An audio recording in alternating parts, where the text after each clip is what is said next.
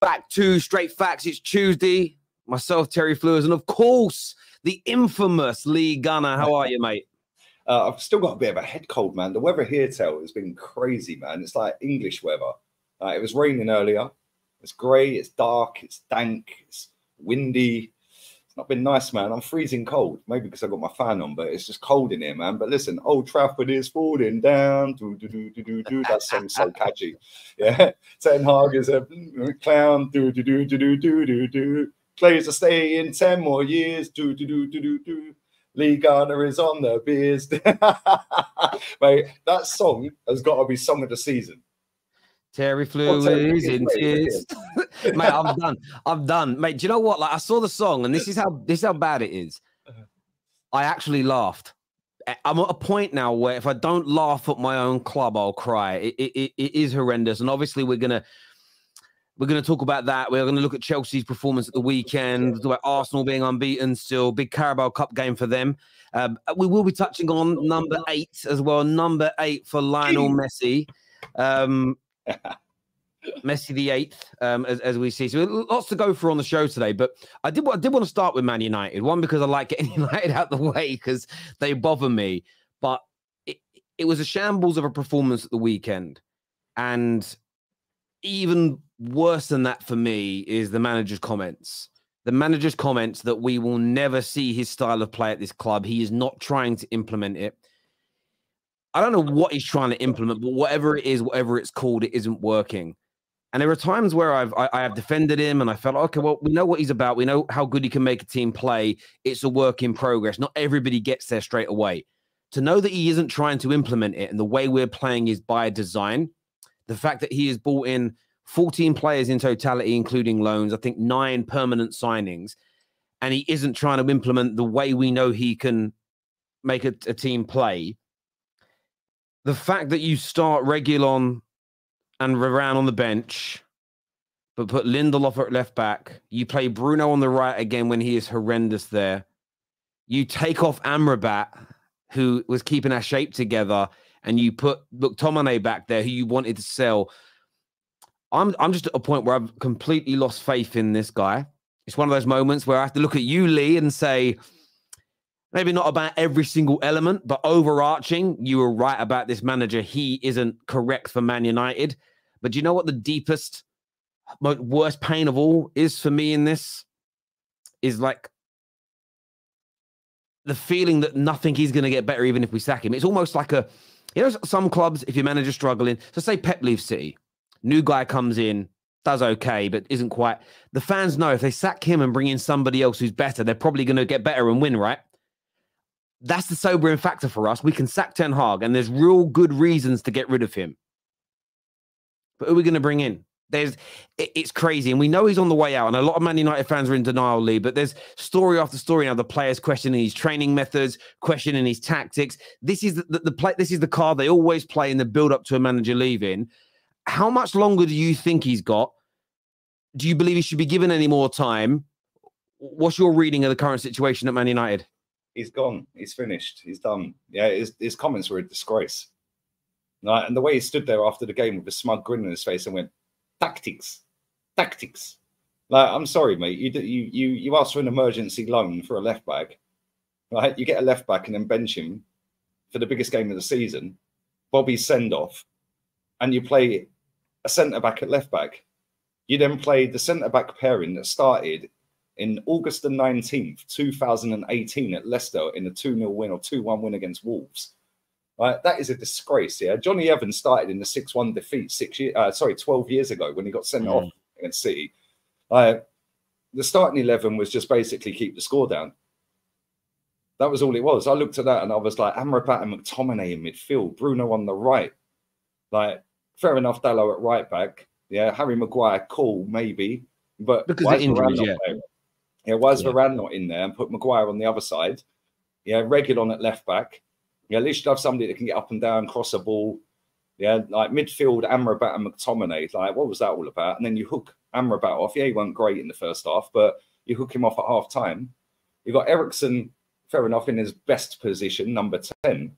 Rashford doing nothing again. Like, it was just a bit of a mess. The striker had no service, and then you hook him off, and everyone's booing. Like, it made no sense to me what he was trying to do. And like, you got the goalkeeper was man of the match. Like, he kept the score down because like I predicted 5 or 6-0. I did a watch along for that on the other channel, and I was like, this is going to be a cricket score. And as soon as the goal goes in, the floodgates are opening. And then the keeper made a great save, albeit straight at him, but we've seen him straight at him in his fumble this season. So like right on half time from Haaland. And I'm like, cool, let's see what he does at half time now. And then he brings Mason Mount on. I think he had 8 touches. Like, embarrassing, absolutely embarrassing. And I've seen you have some embarrassing games all season, really. But to do it in a Manchester derby for Bobby Charlton's send-off and that, man, like, absolutely disgusting. Absolutely disgusting. And then not only that, after you put in that level of performance, your manager's standing there with a smug grin on his face after the game saying tactics. And yeah, we can't play the same as Ajax can play. Well, why? You've bought half of their players, mate. Like, why can't you play like them? And do you know what's even more baffling to me, right? Is you come from a league that is weaker than the Premier League. You're buying up a load of players. I think 10 or 11, 9 players, something like that, have come 9, yeah, played in that league, and some played under him, obviously. And then you expect to have a performance level better than where you are in the league right now. Well, that league's not very good. Yeah, there'll be 1 or 2, 3, 4 standout players over that league, but you can't go and get 7, 8, 9 and put them in a team. But with the players you already have, you should be doing better than you are, and especially in that game. Yeah, mate, I couldn't agree with you more on that. I look at it this way. Not everything that's gone on in the last year or so that he's been there is his fault. I'm not going to rewrite history. I don't think, you know, me and you agreed on this at the time. I don't think he was particularly wrong to be looking beyond Cristiano Ronaldo as an example, but you had to replace him with somebody better, and the club didn't do that. There's things that I think he's been right to do. I still think he was right to replace David De Gea, because I think David De Gea was past it. Whether he's picked the right guy or not remains to be seen. But we saw in the last couple of games, we've seen the very best of Onana, and I hope we see more of it because he's a very good goalkeeper. But what you said about the City game epitomizes everything that's wrong with Ten Hag at this club. He has no plan. He has no idea. He has no identity. And when you think about players in this team, we all saw what Amrabat did at the World Cup. But if you watched any Fiorentina games, you'd see how good he was. Everybody watched the cup final against West Ham when he was up against Rice, who we know is brilliant, and he absolutely was sensational. He looked nowhere near that level in the Man United team. As an example, he brought in Anthony, and Anthony, he's been horrendous for large parts, 95% of his Man United career, but he is not a transition player. He is somebody that plays in a more intricate passing system. Now, whether that would have worked or not, we don't know, but he isn't a transition player. So you spend £80 million on a player who plays the system that we thought we were employing you to deliver, and you go with a completely different one that's unproven to you. That's why I've lost my faith in him. Everybody's regressed and gone backwards. Whether you like or rate the player or not is almost irrelevant, because that debate almost becomes superficial now, because some don't like Bruno and Rashford, some do. But it's not as though 1 or 2 players are playing badly. It's everybody. And we saw this at the beginning of the season where a lot of United fans turned on Casemiro. Too old, leg gone. No, it's this system. Because he's been missing for 3 games and it's been absolutely identical, which is also why, but drop Rashford, I still don't think we'll get better. There's a comment that came through a minute ago, and it's an interesting one. It says here, so Terry is the kind, I'm just getting a bit of echo from you. I'm going to see if I can sort where that's coming from. Let's see if I do that and make that change. He says, Terry is the kind of people, I'm a person, but okay, who got cheated on 4 times, got cheated on again, and says, what's the point of breaking her up? It's going to happen again. I have no idea of that analogy, my friend. If you're trying to say that we shouldn't, I'm not saying we shouldn't sack managers. I'm saying don't get your hopes up that we become as good as Man City just through sacking a manager, my friend, because there's bigger problems at the club. King Cantona here with an interesting comment that says, sag, toxic, massive 4-headed man-child, me. Arsenal fan, parading as a Man United fan. His mother is at fault. I blame her for how he acts. So you're blaming my poor old dear mum for me saying this manager is failing. The fact that he isn't trying to deliver the style of play that he was famed for and rated for. The fact that he makes horrendous substitutions continuously, has wasted £400 million on the wrong profile of player based on what he's now telling us he's trying to do. Me wanting him removed for that, but at the same time not believing that the Glazers, who have fouled 5 managers on the bounce, will not get the 6th manager on the bounce right. You think my mother is a bad mother because I hold that opinion? King Cantona, I do have a bit of a big forehead. That's the only bit on here that I would say. What do you mean about his time will come? I don't get it. Yeah, oh, his time will come. I mean, again, King Cantona, if you fancy dropping me a DM, I will send you my address where I work out every day, and you can come have a chat with me. I guarantee you don't turn up, King Cantona, my old mate. But listen, by the way, don't worry about me. Come sat to my mum's face and watch what she does to you, bruv. Like, she'll iron you out. My mum's left hook would knock you out, King Cantona. Do you know what I'm saying? But before you come and address me, you probably got to put your pants on in your mum's basement. But there we go, my friend. But on the overarching point, it isn't toxic for Man United fans to call this out. Whether you didn't rate him before or you had faith in him, to hear what he has said, you look at the players that he has purchased, none of this makes sense. And all it's going to do by keeping him is sacked because Ajax are currently sat bottom of the league. Yeah, and he could go back. He's given them about 200 odd million quid. Yeah, from Man United's money. Yeah, he's got money to spend if he goes back there, and he'll go back and be the hero. Yeah. Yeah, maybe that was the plan all along. Go to United, buy a load of players, try and do something at United, and we'll bring you back. maybe that has been the master plan. There's an interesting comment here from Maximum. It says, Terry, admit Mount is a flop. See, this is the thing. Gary Neville said something today, and I think he's so right. And I want to read out what he said, because the problem is if you dislike a player, you'll disregard what Gary Neville has said. If you like certain players that are struggling, you'll probably agree with it. I'm just going to be very much on the fence, if you like, with this and say, well, I think we should apply it to everybody. He says, if we, the class of 92, had come through the club at this moment in time, in this environment, we wouldn't be successful. So I don't blame these players anymore.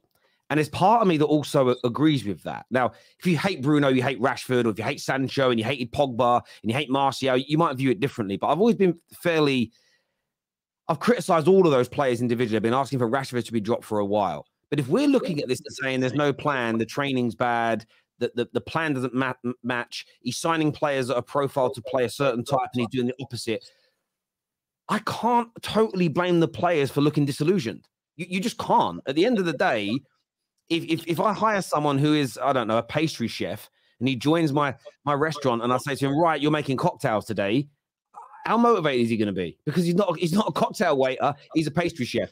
And we're doing that at Man United. We're bringing people in and we're misprofiling them. We're giving them the wrong activities. The team's being destroyed. I can understand it.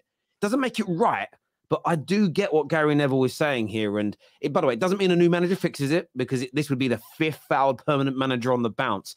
And that's why I feel so disillusioned as a Man United fan, because I just don't see how anyone can have faith in this club to get it right on the 6th attempt. I don't know what you think about that, mate. Yeah, but where'd you go? Like, do you let this guy stay? Give him more money to waste and burn? But then there's got to be a solution somewhere. You're not getting the Glazers out anytime soon. Like, you've been sat here for a year talking about the Glazers potentially selling. They ain't sold, have they? So, no, you're right. Where'd you go from there? Do you just let the manager stay? Yeah, and just hope it turns around where it might not? And let's be real, it don't look like any of them are playing for him. No, you're right. So if you do sack him, then where'd you go? Who wants the job? Is a top manager going to go and take that job? An Ancelotti, a Simeone, even a Conte? Yeah, Conte could go in there and just pee them Glazers off even more. Like, you know, he'd do the Jose one and say, I asked for 6 players, I got 1. Yeah, no top manager is going to look at that job and say, that's a great prospect. Bro, I hear you. And do you know what? To answer your question, I think we've got to go for somebody middle of the road. Genuinely, someone that is. I disagree. I think you've got to go for a top manager and just throw the money at him. Like, Simeone's on 40 million a year, right? And yes, he's got the freedom in Madrid, but he knows he's going to get a load more money at Man United, and you know he's going to get a performance out of some of them players because just how he is. Look at what he's done at Atleti. Go and throw 50, 60 million quid a year at him for 3 years. That would be the best money you ever spend. Can I ask you a question on that? Like, genuinely, whether he goes or not, you never know. Do you? Nobody has had what I call proper success at Man United. There's been last season we improved, won a cup. Jose first season won 2 trophies. Second season he came second. You know, LVG, you know, he won an FA Cup. There's been moments of success and some little peaks and little purple patches of good form. Do you think Diego Simeone could get hold of this club and these players, as toxic as it is, and turn us into, at the very least, title contenders within 3 years? Listen, the amount of money you've spent, right? You spent more than Man City, so you can buy it and spend your way out of it. But the problem you've had is that you keep hold of the wrong players, first and foremost. Yeah, look at Rashford. Rashford, the season before last, scored 4 goals. Last season, yeah, final season of his contract or whatever it was, he goes and has a purple patch. All of a sudden, he's got a great new contract, and now he ain't scoring again. Ironic that, isn't it? Yeah, the previous time he was up for a renewal of his contract, I think he did the same. I think he scored 17 that season as well, didn't he, in the league? So, you know, or there or thereabouts. So it's almost like it's like, oh, I can't get rid of him because he bagged 30 in all comps. And if I do get rid of him, then I have to go and spend massive money on another player. And that player is going to cost over 100 million to replace his goals. And is that player going to want to come? And then will it happen because he's coming from overseas, whatever, yeah? Right. For me, wrong choices, left, right, and centre. Instead of going for Højlund, yeah, you should have been throwing the whole lot at Harry Kane. Yeah, you've done 130 odd million quid on Mason Mount and Højlund. Just put 130 to Harry Kane. Do you think Harry Kane wouldn't have come United if you bid for him? Mate, mate, I totally agree with all of that. Like, I would have loved to have signed Harry Kane. I think we should have done it. There is definitely question marks. To cut you off, if you'd signed Harry Kane, say you put 130 million on the table. Yes, Daniel Levy probably would have made it. Oh, we want 140, 150. We'll just pay it then, because you know he guarantees you 30 goals a season, right? Which is what Rashford can do once every now and again. Go and put 40 on the table. You get Maddison. There's 170. Now you've got a creative outlet that we know is very creative, even in a poor Leicester team. You've got 22 or 19 GA or whatever it was last season in a team that got relegated, right? You've now got Harry Kane, who scored nearly half of Tottenham's goals last season. Put them two in the same team. Now keep your Rashford if you want to keep him, right? But now you've got a better passer in midfield, and you've got a better striker that can also drop deep and link play. All of a sudden, your wingers, Anthony, yes, he's not the most electric, dynamic, direct. He's more of he's a poor man's Grealish, let's be real. Yeah, he's in the team to do the same as Grealish, but he's not on that level. No, mate. Now you're getting an output from him. Then you can have your Sancho in the team. And we know Sancho is a ball retention, drag you up the pitch. So now if you want to play the Ten Hag Ajax style, you now have the players to do it. Now all you need to do is go and buy a couple of centre-backs or DMs or whatever. You've already got Casemiro there. Go and get Amrabat if you want to get him, right? You've got McTominay if you want to still keep him. He can come in and break up play every now and again. He'll passion and all of that lot, yeah? But now you've got Varane, yeah? You've got Lissandro, yeah? You didn't need Johnny Evans in that team. I don't know how much he's on, but it's peanuts probably. You don't need him there. You've got Reguilon on call. You've got Wan-Bissaka out injured. You've got Luke Shaw. All of a sudden, if you have your better players fit with a Harry Kane, with a Maddison, them two signings alone, you would not be sat 8th losing 7 out of 14 games. And you'd have a better style of play. You'd have an identity, and your fans wouldn't be getting the Norwich scarves out again. But instead, you go and spend that money on a load of crap that ain't performing. But that's exactly the point there, though. And again, in an ideal world, buy the right players, bring in a manager of the class of a Simeone, the class of a Conte, the class of a Zidane. You buy 5 or 6 top-class players, and you go and win. The problem in reality for Man United is that this never happens. And the reason why this doesn't happen is because we actually give too much power to the manager. We don't back, I've said this for years, we don't back them properly. And when I say back them properly, they don't have the right kind of support. All the other clubs that these managers have been successful at, You look at the way City operate as an example. These people all have world-class footballing directors and world-class football programs behind the manager. So there is a cohesive approach. They all pull in the same direction towards signings, and there's an understanding of what's going on. So if you look at Ten Hag as an example, because it's fresh in our minds, he is saying, he hasn't come in and said to them, we're going to play a similar style to that of Ajax. We're going to adapt. We're going to do this. So we need this profile of player. And the whole recruitment team, all the people that are running things go, right, we're looking for this profile of player that can play this type of intricate football with ball retention is key. We're not signing players like that. Well, we're giving new contracts to players that don't play like that.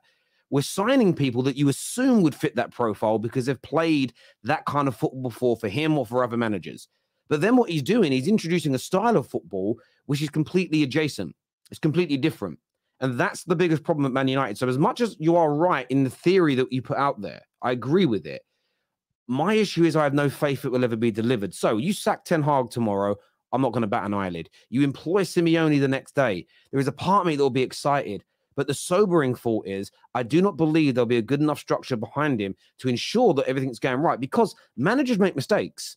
And at the end of the day, when you actually speak to managers, when was Wenger was at his best when, what's his name? Is it Dean? David Dean, yeah. David Dean. When David Dean and him were together, that was when he was at his best. It's the same as Michael Jackson was at his best when he was with Quincy Jones. The Spice Girls were at the height of their powers when they were Simon. With what's his name? David Gill. David Gill. There's partnerships. But at the same time, sorry, let me just came in. No, I get you. Hang on, let me You're going to get a better quality of player because he's got a better IQ of footballers. Okay, so I understand that, and that could be true. But the reason I'm skeptical over this is because every time I listen to these great managers speak, you even look at Jurgen Klopp, and Liverpool fans that love him have all been very strong on this. As soon as Michael Edwards left, the quality of player that Klopp maybe wanted wasn't the same as him. It wasn't Klopp who wanted the Mo Salahs and the Manes. He wanted different people. So there's this element of, I think you need someone alongside you who keeps you on track. And I think everybody needs that. And it's that missing structure at Man United which stops me from feeling confident that if we bring in somebody new, it will work. And the reason why I say that is because this group of people picking managers have now fouled, in my opinion, 5 times on the bounce. So I just have zero faith in. Yeah, but sorry to cut you off. Right. The group of the board and the hierarchy and all of that at your football club, have they picked all of these 5 managers? Because last time I checked, they haven't.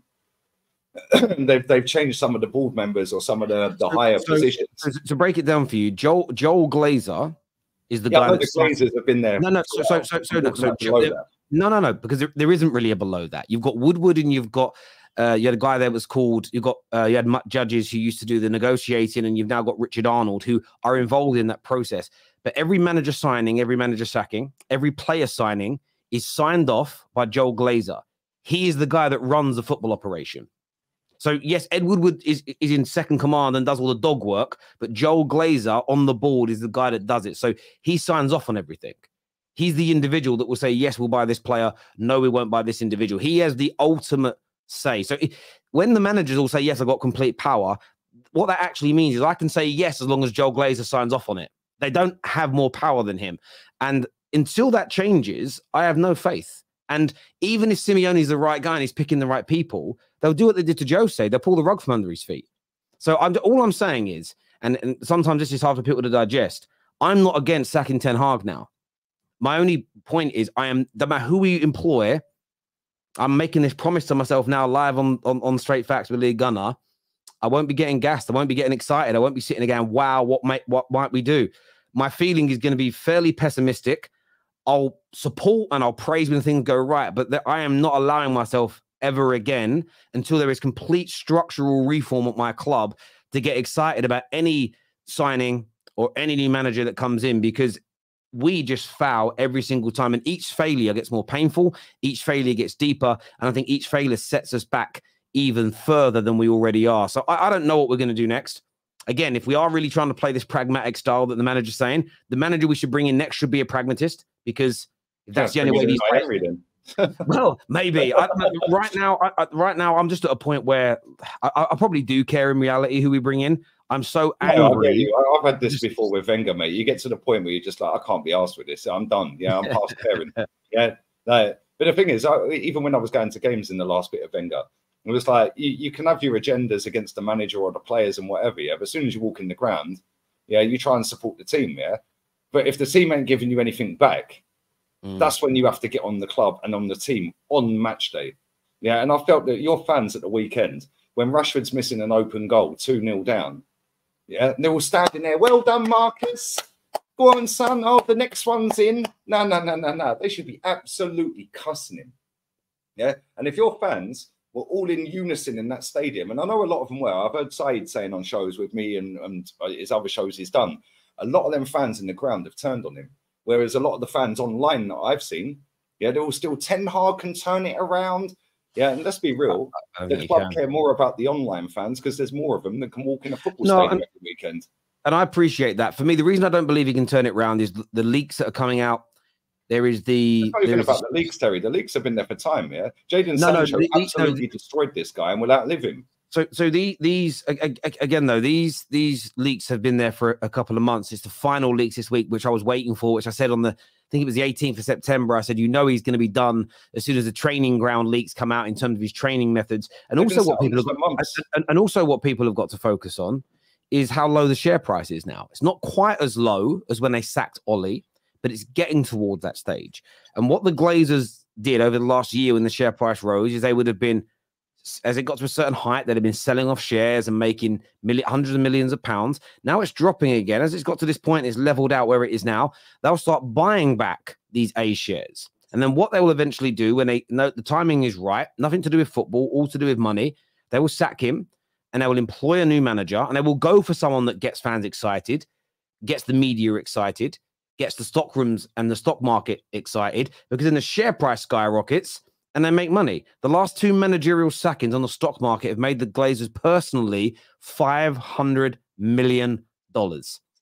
So that's another motivation for them. So if the share price is really high right now, his job would be safer. The fact it's so low, his job is all these factors in line. He's done out here for me. And the Glazers, by the way, will be part of the reason the leaks come out, because for them, it's all about making money. So they don't care whether you do it winning the Champions League or whether, I mean, hiring and sacking managers is more lucrative for Man United than winning a treble. Mate, the only time you ever spend money, real money, the only time you ever really spend proper money is when you don't qualify for Champions League.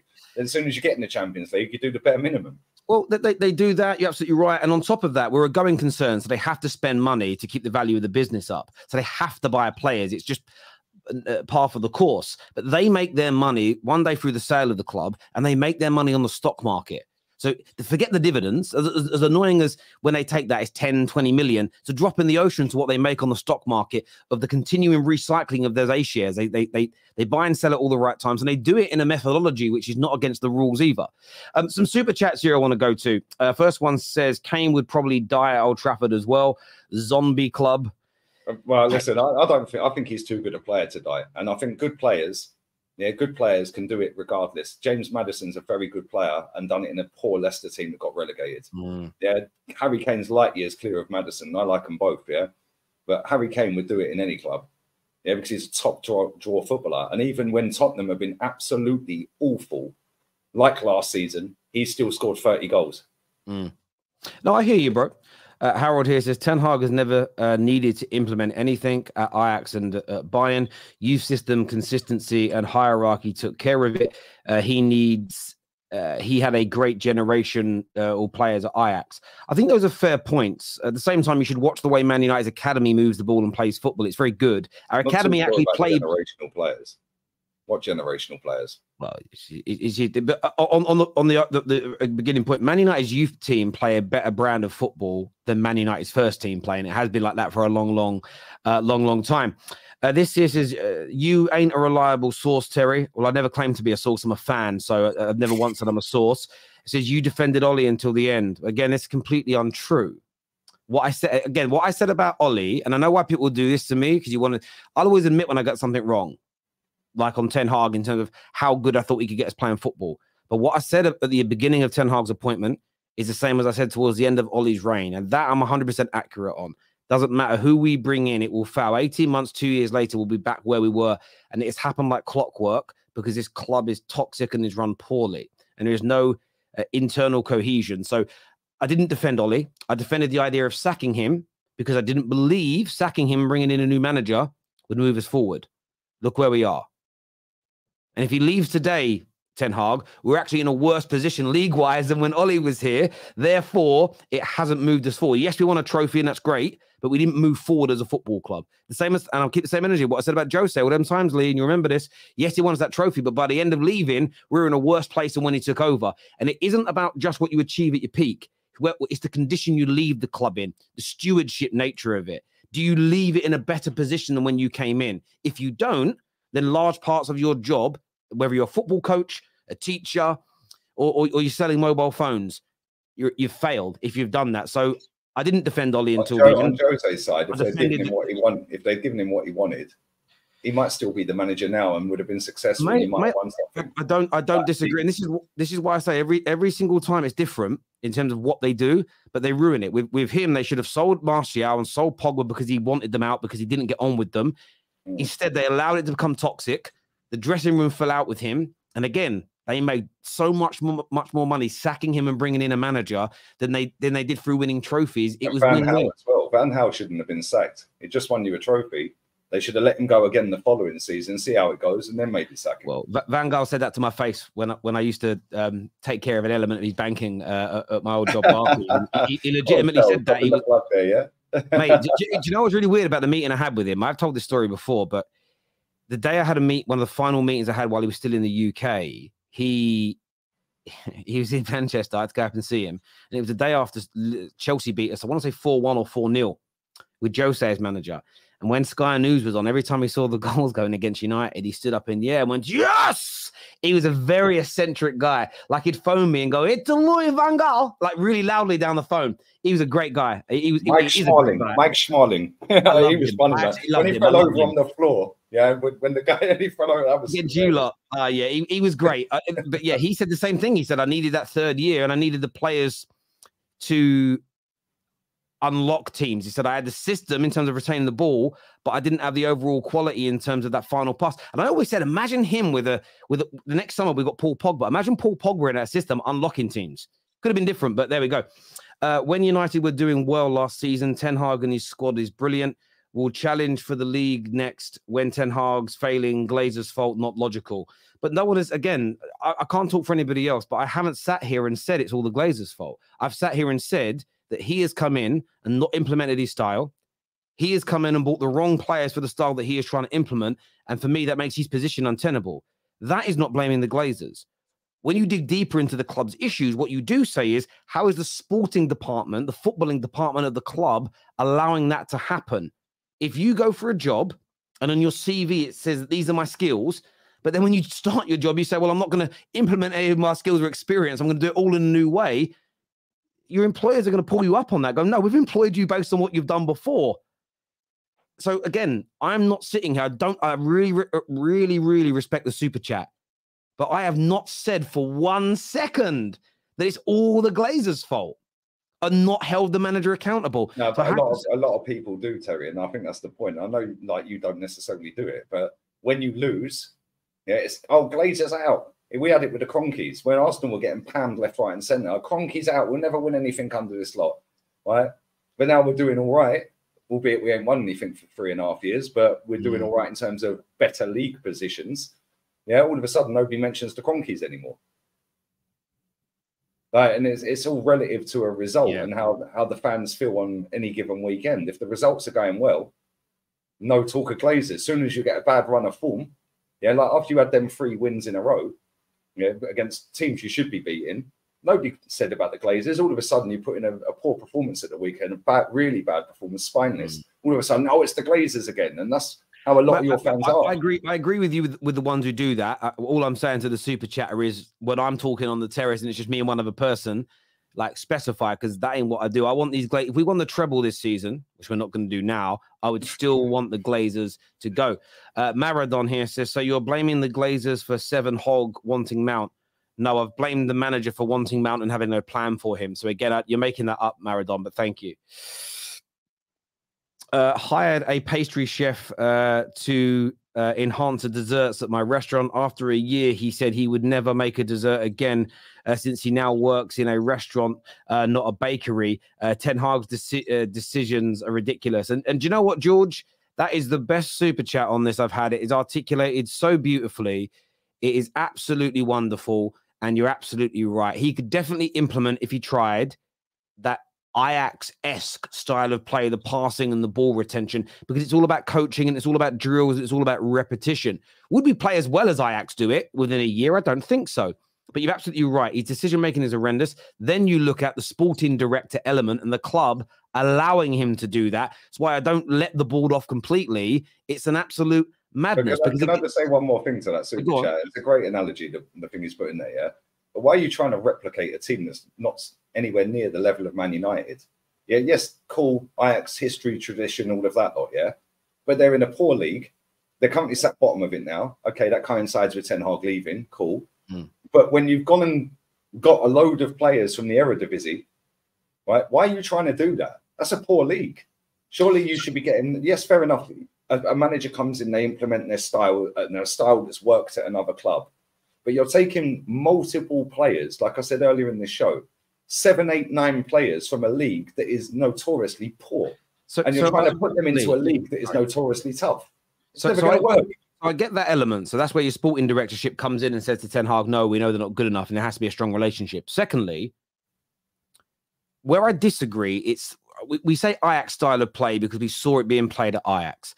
But many teams play possession-based football where you play out from the back, where there is good patterns of play. And essentially, let's just boil it down to basic football. It's where you're passing and moving very quickly.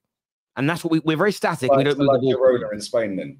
Exactly. They will have a start. Well, again, a lot of Spanish football that is played now that is fast, quick, pace-moving football comes from Ajax because Johan Cruyff brought it over with him and it is spread from there. So Pep's style of football, you ask him where he gets these ideas from, it stems from the origination of total football, which Johan Cruyff brought to Barcelona. Yeah, now, what you do... No, hang on, but let me finish. Of course, Pep's an anomaly and he's adapted it in the leagues that he's gone to. And that's what we're talking about. An adaptation of that style of football. But what we don't have is any real fast-paced passing, terrible movement. We are static, and there is poor shape in and out of possession so regularly. When you look at Ajax, when you look at Barca, when you look at Bayern Munich, when you look at the way Brighton from top to bottom in their club set up, they have a structure which has been implemented into every facet of their football. Now, for me, when you bring a manager in who has been at Bayern, who has been at Ajax, what you should be doing as a club is saying, right, we want a similar brand of football to that. However, what you do is you ensure between him and the sporting directors that you're bringing in the highest possible caliber of players, not just deliver the style and the brand of football, but to have that stardust and that star quality to win you those games. So where I agree with your point around you've brought in poor quality players, that's on the club and the manager collectively to get right. But in terms of the way you play football and the structure, that's about coaching. And we've seen what's happened at Ajax when they've lost a coach to the level of Ten Hag and brought somebody in who's worse. They can't win a game. Yes, they've lost players as well, and I understand that. But for me, you don't want to be Ajax. It isn't about their overall system, but it's about taking a style of play and saying, right, we want to take that as a base and we want to make our own version of it. We ain't playing anything similar, anything that looks the same. We are playing Stoke City football on champagne money, and it's embarrassing, bruv. It really is. King Cantona's back. Oh, this is a good one, Lee. He says, this tiny Timmy grows 10 foot when he's behind the camera. It's all talk. When we get hold of him and put it on camera, he will learn. He's a typical big mouth. Just look at him. Teeth curb, all that. By the way, this guy says he's 70. This 70-year-old man and his friends from the bowling green club or the golf club or whatever he does at 70 years old are going to come and put my teeth on a curb and stomp on my head.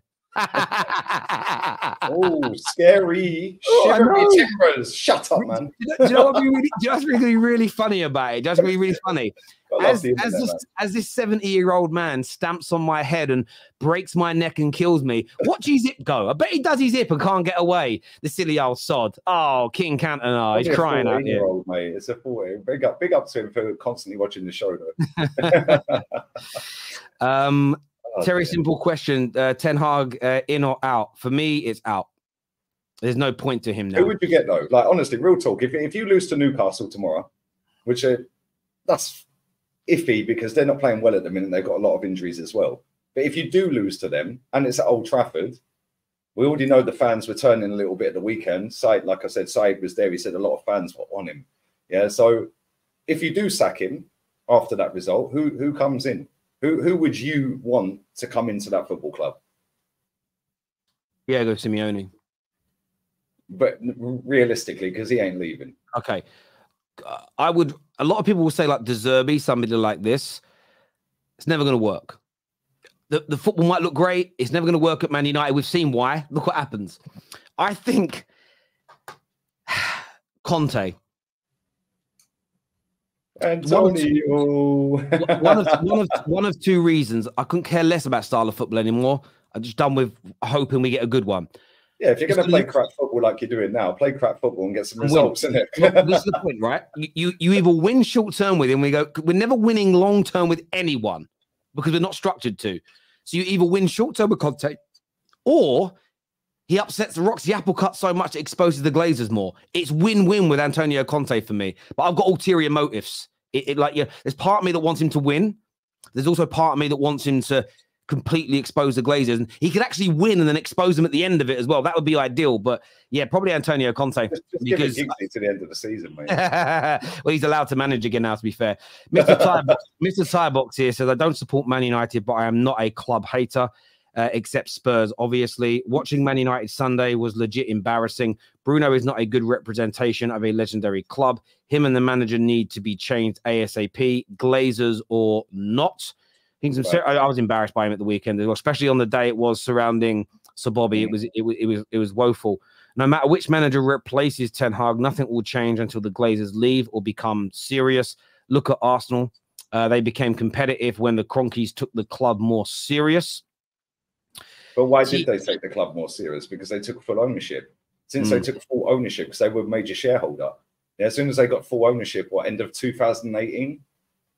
Yeah, like 18. I think it was 2018. Yeah, Wenger had gone. Like they got rid of Wenger. And then all of a sudden, yeah, fair enough. Emery came in, got us to a Europa League final. Yeah, potted him, went and got Arteta. Yeah, and then Josh Kroenke got more invested in it. Yeah, and I think it's him that runs the club, not Stan. And since then, we've actually actively spent money. So, you know, is it like, yeah, cool. The Cronkies have invested our own money back into it. But it's only because they took full ownership. They weren't full owners before that. Yeah, whereas your owners are pretty much full owners. I know you have the shares floating and all of that, but but those shares have those shares which make up about 40% of the club. They've got zero power and zero voting rights. So you just make money out of them. That's it. TT here says, as controlling shareholders of the club, any sale or purchase are highly restricted. No owner would manipulate the share price like this to make money. I have been in corporate finance lawyer for over 10 years. Let me just say, TT, I'll send, if you follow me on socials, I'll send you a link to a very in-depth article that shows you how much money they've made during the processes of hiring and sacking managers. And it is astronomical. And the article is not trended as much as it should. But as I say, my friend, it's there in black and white. It's there in black and white. It is far to is it far to say that Ten Hag wants to be sacked? Maybe people have those conspiracy theories. I don't necessarily think they exist. I just think he's lost his head. If Ten Hag goes and the Glazers stay, go and get Carrick. Look, Carrick and McKenna, who, by the way, were both part of Ollie's coaching staff, who were criticised being bad coaches, are doing very well in the Championship right now, especially McKenna. But again, I don't want to see either of them anywhere near a Man United managerial job. One, it will ruin their careers. And two, they're not ready for it yet. So, yeah, my advice to them would be steer clear of Manchester United for the foreseeable future. Viewers, do us a big favor and smash like buttons. Please make sure you're subscribing to the Terrace and you have those bell notifications turned on as well. Hopefully Lee can hear me. I did want to ask Lee's opinion on Chelsea this weekend because, a lot of Chelsea fans had a lot to say last week when they drew with you, but another defeat for them. What's your take on that? Is that just them missing firepower, or do you think this is the manager, playing no, two right backs on the bench didn't start one as an example, like playing Conor Gallagher, not just in the double pivot, but making Conor Gallagher captain. Are these mistakes hurting Chelsea, or is this just growing pains as they get better? It's the manager. It's the manager. You're playing Jackson up front when a striker. You put in what is he? What is he? What is he? He's a bang average footballer that runs around a lot. He's basically just a lanky Eddie Nketiah. I said that when I first see him. I can't remember what game it was, one of their first games of the season. I said, "Oh, look at him. He runs around a lot. He's got a bit of physicality. Yeah, he's got a poor first touch, and he don't finish his chances." He said he's a bit of a problem. Of course he is, because he'll make a nuisance of himself. But I can't remember what game it was. It was one of their first games of the season. I think it might have been Liverpool. I think it might have been the Liverpool game. I may be wrong, but yeah, I was like, "It's the lanky Eddie." Yeah, and every now and again he'll score, and everyone will go, "Oh yeah, see." Mate, he did nothing. He did absolutely nothing at Villarreal. Why is anyone surprised? Like Conor Gallagher, cool. Well, everyone's like, oh yeah, he played well against Arsenal, and yeah, he did. But why is he even in that squad? They've done £1 billion. I don't even know half their players. And the only reason I know that it's a guy called Washington that was up front the other day, yeah, is because Goonie told me. Like on a show we did with Said. I was like, who's the fella up front? I don't even recognise him. I looked at that Chelsea team, so I set up my watch along. I went live. And that Chelsea game had about 12, 15 minutes to go. I was like, I genuinely do not recognise half of that Chelsea team. I don't know who they are. And they've done £1 billion on that. Yeah, so that goes down to the ownership. That goes down to the manager. Yeah, Poch is just a yes man. Yeah, he's got no track record of being successful anywhere other than PSG. And let's be real, if you can't win at PSG, you're getting sacked anyway. And even if you do win, you're probably still getting sacked. Right, so cool. Go to PSG, nick a couple of trophies. Everywhere else he's been, he's living off of the back of Southampton and Spurs, mate, and he did nothing at either of them apart from get pretty football. Let's just be real with it. Poch bottled every big competition he was in, every final, every semi-final. Yeah, when he was at Southampton, they sold every decent player they had. So why the hype around Poch? Yeah, he's got Reece James and Gusto, I think it was, on the bench at the weekend. He's playing Enzo in a different position to where he should be playing. He's playing further forward. Why? Oh, but he's created the most chances. And what? You can't score him, mate. Yeah, if you're going to play Conor Gallagher, you play him at the 10 and Enzo next to Caicedo. It's basics. Yeah, then you're playing, big up Johnny Minerals. Chelsea, proper Chelsea. Right, but then he's so Chelsea. I heard him talk the other day. I'm like, I bet his farts smell like jellied eels, bruv. Do you know what I mean? He's so cockney. It's unbelievable. Man's down the Imperial pub, bruv. Like, do you know what I mean? 20 quid a pint and that. Yeah, but yeah, it's a different Chelsea, man, and it's funny, but it's not at the same time. It's gone past the funny stage, isn't it? Yeah, a bit like Man United. It's gone past the funny stage. Like it's like, yeah, we're bored of laughing at you two now. Like, I feel a bit sorry for you in a way, but at the same time, it's that club right there, right? Since Todd Bowley and Egbali have come into that football club, you could literally, if you had said the day that Abramovich got out of that football club and got forced out of that football club, if you had said everything that's happened along the way and predicted what's going to happen, you would have been carted off by the men in white coats, mate. Yeah, and you look at it now and you're just like, how to ruin a football club in 12 to 15 months. You could make a film out of that. Yeah, and they can turn it around. They can turn it around, though. Do you think they can turn it around, though, Lee, in terms of if they went out in January and got Victor Osimhen or Ivan Toney? Why would he go there? Because I think if you them two play, I know Osimhen's heroes Drogba and all that, but come on, mate. Yeah, why would Ivan Toney go and waste his career there? Yeah, Ivan Toney will be the main man there. And we've seen him on, I think it was Diary of a CEO with Stuart Bartley, I think his name was, saying, I want to be the main man at a club. Well, he can be the main man at Arsenal. He can be the main man at Tottenham. And they're in better positions right now, structurally, yeah, on the pitch, managerially, yeah, squad-wise, settled squad, more experienced squads than Chelsea will be if he goes there. And he'll just be another number in a team that's going to have all eyes on him failing. Yeah, and I don't think Ivan Toney would fail necessarily at Chelsea, but he ain't going to hit the numbers he'd hit at Tottenham or Arsenal. Yeah, even Man United. Yeah, because Chelsea, yes, they create a lot of chances and they ain't got anyone to put them in the back of the net.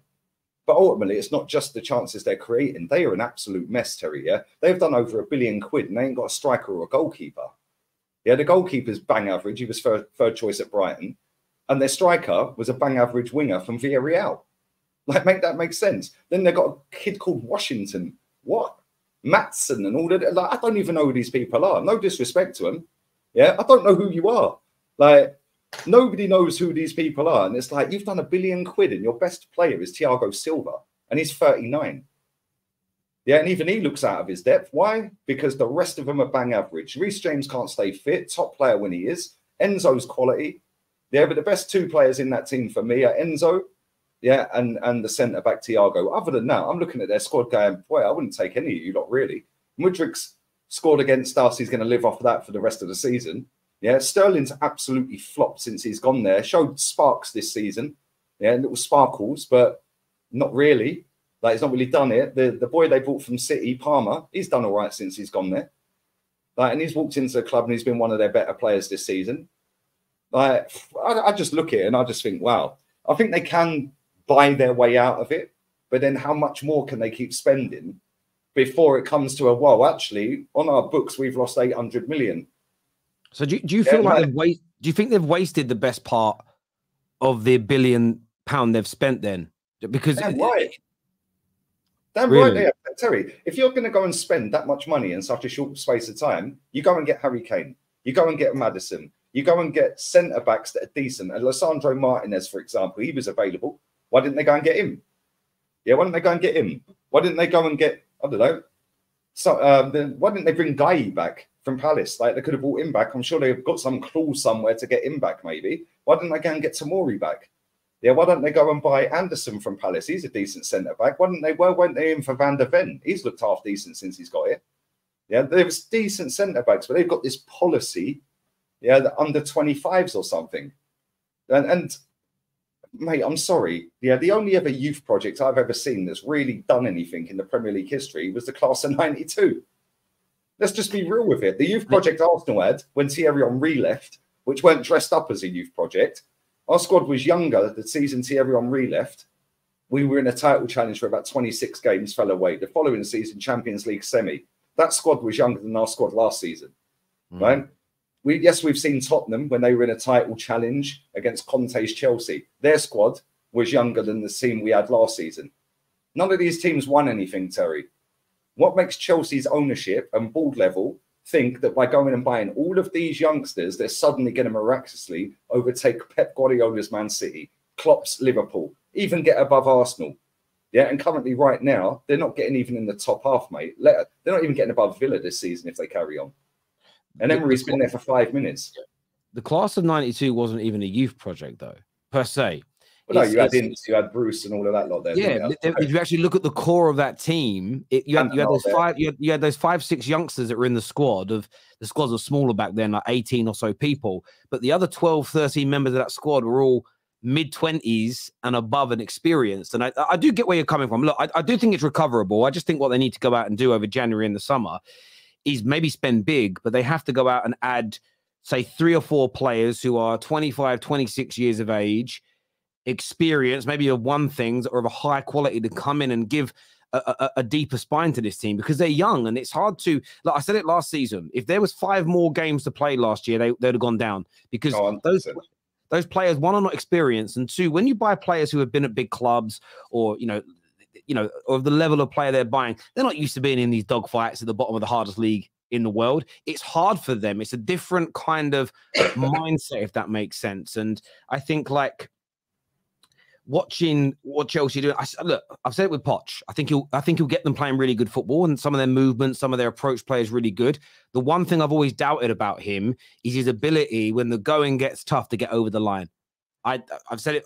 He has yet to do anything to change my mind, but I still think Chelsea's new owners are going to get it right. I still think they will create, whether it's with Poch or somebody else, I still think they will create a very dangerous and a very potent Chelsea team at some point in the near future. I understand what they're doing. I just think the one thing I'm now looking at, I'm thinking, yeah, they really need to add some more experience to this team for the young players to learn off and be guided by. Because at the moment, they need somebody that's coming towards the end of their careers, the last 2 years or 3 years of their career, players that have done it at a decent level, won trophies, that are touching 29, 30, got a couple of years left. Yeah, and as for that geezer in the chat, the CFC Reaper, you can tell he just don't watch us. Bro, I know more about Chelsea than half of your fan base, mate. Yeah, like I worked with Tony Rolfe, SW6 Chelsea, mate, for 15 years. Yeah, I was in the car when Abramovich bought the club, the same car he was driving. Yeah, I know way more about Chelsea than most of your fan base. You probably weren't even born back then, mate. Yeah, so what are you waffling about? Yeah, like, what are you waffling about? Like, honestly, these Chelsea fans crack me up. You slag their club off, and I ain't even slagging their club off. I'm giving an honest assessment on where they're at. Yeah, and they will start crying. Bro, your team have struggled to get in the top half of the table since Abramovich left. Yeah, what are you sitting there looking at? Oh, it's a project. Where's the ruthlessness you lot had under Abramovich? Yeah, now it's a project, phases and dogs. Yeah, you'll have a dog down there next. It's true, isn't it? Like, what's happened to their fan base? They're all accepting it. Like, not all of them, but a lot of them. Yeah, the younger ones online, they're accepting it. The older lot are fuming. Johnny Minerals ain't. I did a show with Johnny the other day, man. Big up to Johnny Minerals, yeah? Like, at the end of the day, right, they are way, way away from the club they were under Abramovich. Hiring and firing, staying at the top. Yes, they hadn't won a league for the last few years under Abramovich. But now they're all sitting there online. Most of their content creators are just accepting, oh, well, it is what it is. Where it gets to 40 points. And they're all laughing about it. What are you waffling about? Why are you laughing? Your club's going down to Swanee, mate, and you're sitting there laughing. Crazy. This here says, Terry, please link the article, the shares control. Yeah, I'll dig it out. I'll put it into the chat in a minute, mate. Yeah, I'll put it in the chat. I just didn't want to go and search for it now. I'll get that done for you, my bro. Thank you. 10 Hugs needs to be sacked. Terry, he is an embarrassment to the nation. Well, he's not English, but I hear you. As we know, the Glazers have all the money and back 10 Hag spent 400 million. We are shit. I want to change with you, Lee. We want to get changed with you, Lee. He wants to get changed with you. By the way, there's a Chelsea challenge you, Lee. Bro, and again, I know more about Man United than you, mate. Go away. You're a weirdo. Like, honestly, stalking Terry at work and all of that. No, I ain't about that life. Yeah. I do. There's a Chelsea fan, by the way, who's respectful. He's not a weirdo. He wants to come on and challenge you in your Chelsea opinion. He's a good guy. Like, is that cool? Yeah. Come on, listen. At the end of the day, yeah. Get him on. Get him on. Listen, I ain't got no animosity against Chelsea. I've actually sat here on many shows over the years, yeah, not just my channel, but other channels as well, and said we should be rivals with Chelsea because of what they achieved in 20 years. Yeah, they did everything we smashed the stadium down for, right? But now all of a sudden they're in the doldrums. They're down in the mid-table for the last 12 months, and because you then call that out and say, well, they're a bit of a shambles. They've done this, this, and this. Yeah, all of a sudden, everyone wants a challenge. Bro, your club's in the gutter. Like, come on. If he wants to come on, get him on. I'm cool with that. Yeah, I'm just saying, he's not one of these. He's not like a weird clout chaser. A good guy, Don. He's a Chelsea fan, comes on the show quite a bit. As good as we are, I'm still Kroenke's out. I refuse to give my money. That's from Oliver, top man. Ronaldo warned Man United about Erik ten Hag. CR7 was right. Do you think the issue in the Premier League lack of divers play style? I don't know what that means. The Premier League lack of divers play style. I don't know what that means. I don't know what that means, my bro. But thanks for the super chat. This is an interesting one. Lee, can you do an expression style intro? What do you mean? I don't know if anyone can do that. No, he's unique, bro. Big up X. Yeah, I don't know anyone who can do that, but X he's too unique. Speaking of Arsenal, though, that per super chat, big win for you guys at the weekend. Still unbeaten in the Premier League. First half a little sketchy, but second half absolutely reigned supreme. And Eddie Nketiah, well, what I have to say was a phenomenal hat trick from him. Yep, first half rubbish. We're going to see that a lot with teams that are not serious about anything, like Sheffield United. They're going to go down with literally hardly any points. They're not serious at all. They sold their best two players in the summer, one to Burnley. And they literally came to just park every single player behind the ball. And we have to find a way against that. And in the first half, we really struggled. But a nice ball from Declan Rice through the guy's legs. Yeah, great first touch from Eddie. finished it 1-0 up at half time, cool. And then second half, I was like, right, let's go and get the second. And then as soon as we get the second, this lot of fold. Yeah, he gets a second, another great instinctive finish. And then the third, oh my days, what a goal. He wouldn't have took that if he hadn't have scored the first two. That's his first goal outside the box since he's been a pro player. It's his first Arsenal goal outside the box. Anyway, I don't know, maybe at Leeds he scored one, but I'm not sure he has. But first hat-trick, first goal outside the box. And now all of a sudden he's better than Ivan Toney. We don't need Ivan Toney, innit? So, yeah, it's all good, mate. Like, he's got a better strike rate than Ivan Toney, apparently. So, yeah, and now we don't need Ivan. Good one. That's his 37th goal in 7 years. Yeah. And two of them were on his debut that I was at against Norwich. So, but no, all in all, good performance. The only downside for me, listen, the goalkeeper didn't have a single shot to save. They were poor. I think they only had 2 shots in total, none on target. The defence and the goalkeeper could have had a cigar on the go. Light work. Declan Rice played well. Saka was, he was better, but he weren't the heights we know he can get to. Martinelli, I thought he played all right. I was shocked he got subbed before Saka. No Odegaard. Obviously, he was getting ready for Halloween weekend. You know, it's what it is. Ghost Guard and all of that. And Oddie Ghost. And I noticed he turned up, though. He turned up for the Ballon d'Or Awards. I noticed he turned up for that. Funny enough, he finished 28th out of 30. Unlucky. But there we go. I think Saka finished above him. Unlucky.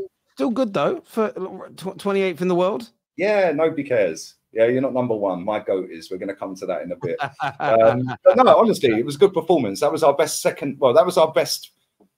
I think that was our best overall performance of the season. The reason I say it was our best overall performance of the season, even though the first half was crap, they parked the bus. Whereas the other 2 performances I think we've done well in, PSV and Bournemouth, they actually came out and tried to play football. Yeah, and we just popped them. Yeah, whereas we had to break them down, and it weren't easy at times. So, yeah, after we got that second goal, they just fell apart, mate. And then Vieira coming off the bench, won the pen, scored the pen. And then Tomiyasu, he's played well the last 3 or 4 appearances. So yeah, big up to him, man. He deserved his goal. El Nenny's setting it up as well, flick on header. So yeah, we move on. We've got West Ham on Wednesday tomorrow, and then we've got Newcastle away. So listen, Eddie Nketiah, well done. You scored a hat-trick. Yeah, I wasn't disappointed he got the armband after that when Saka went off, like whereas previously I have. But if you're ever going to get given the armband, do it on the day you scored a hat-trick, innit? But it's what it is. Yeah, will it count for anything? We'll see. Will Eddie kick on? Well, he never has done after scoring goals. So we'll see, innit? He scored 2 against Chelsea and never kicked on. We finished 5th that season after being 4th. So we'll see. We'll see. But Jesus is he's now out. He's out for at least a few weeks, apparently. Odegaard depends whether he plays on Wednesday. Obviously, he was fit enough to go to the Ballon d'Or in France. But we'll see. We'll see. Is it any coincidence, Tel, we scored the most goals without him in the team this season? Like 5 goals. That was our biggest win this season. He didn't play. Well, I thought, again, watching it, I thought it was the right thing for the manager to do. I don't think he's, and I think one thing I'd say about Arteta, he's done it on a few occasions. Like, there's been more rotation this year. He's dropped people. And I still think there needs to be more of it when people, I think Odegaard maybe should have been dropped a few games sooner.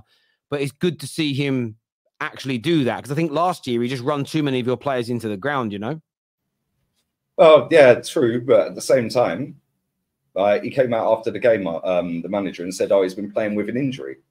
All I read into that is either number one, you're lying.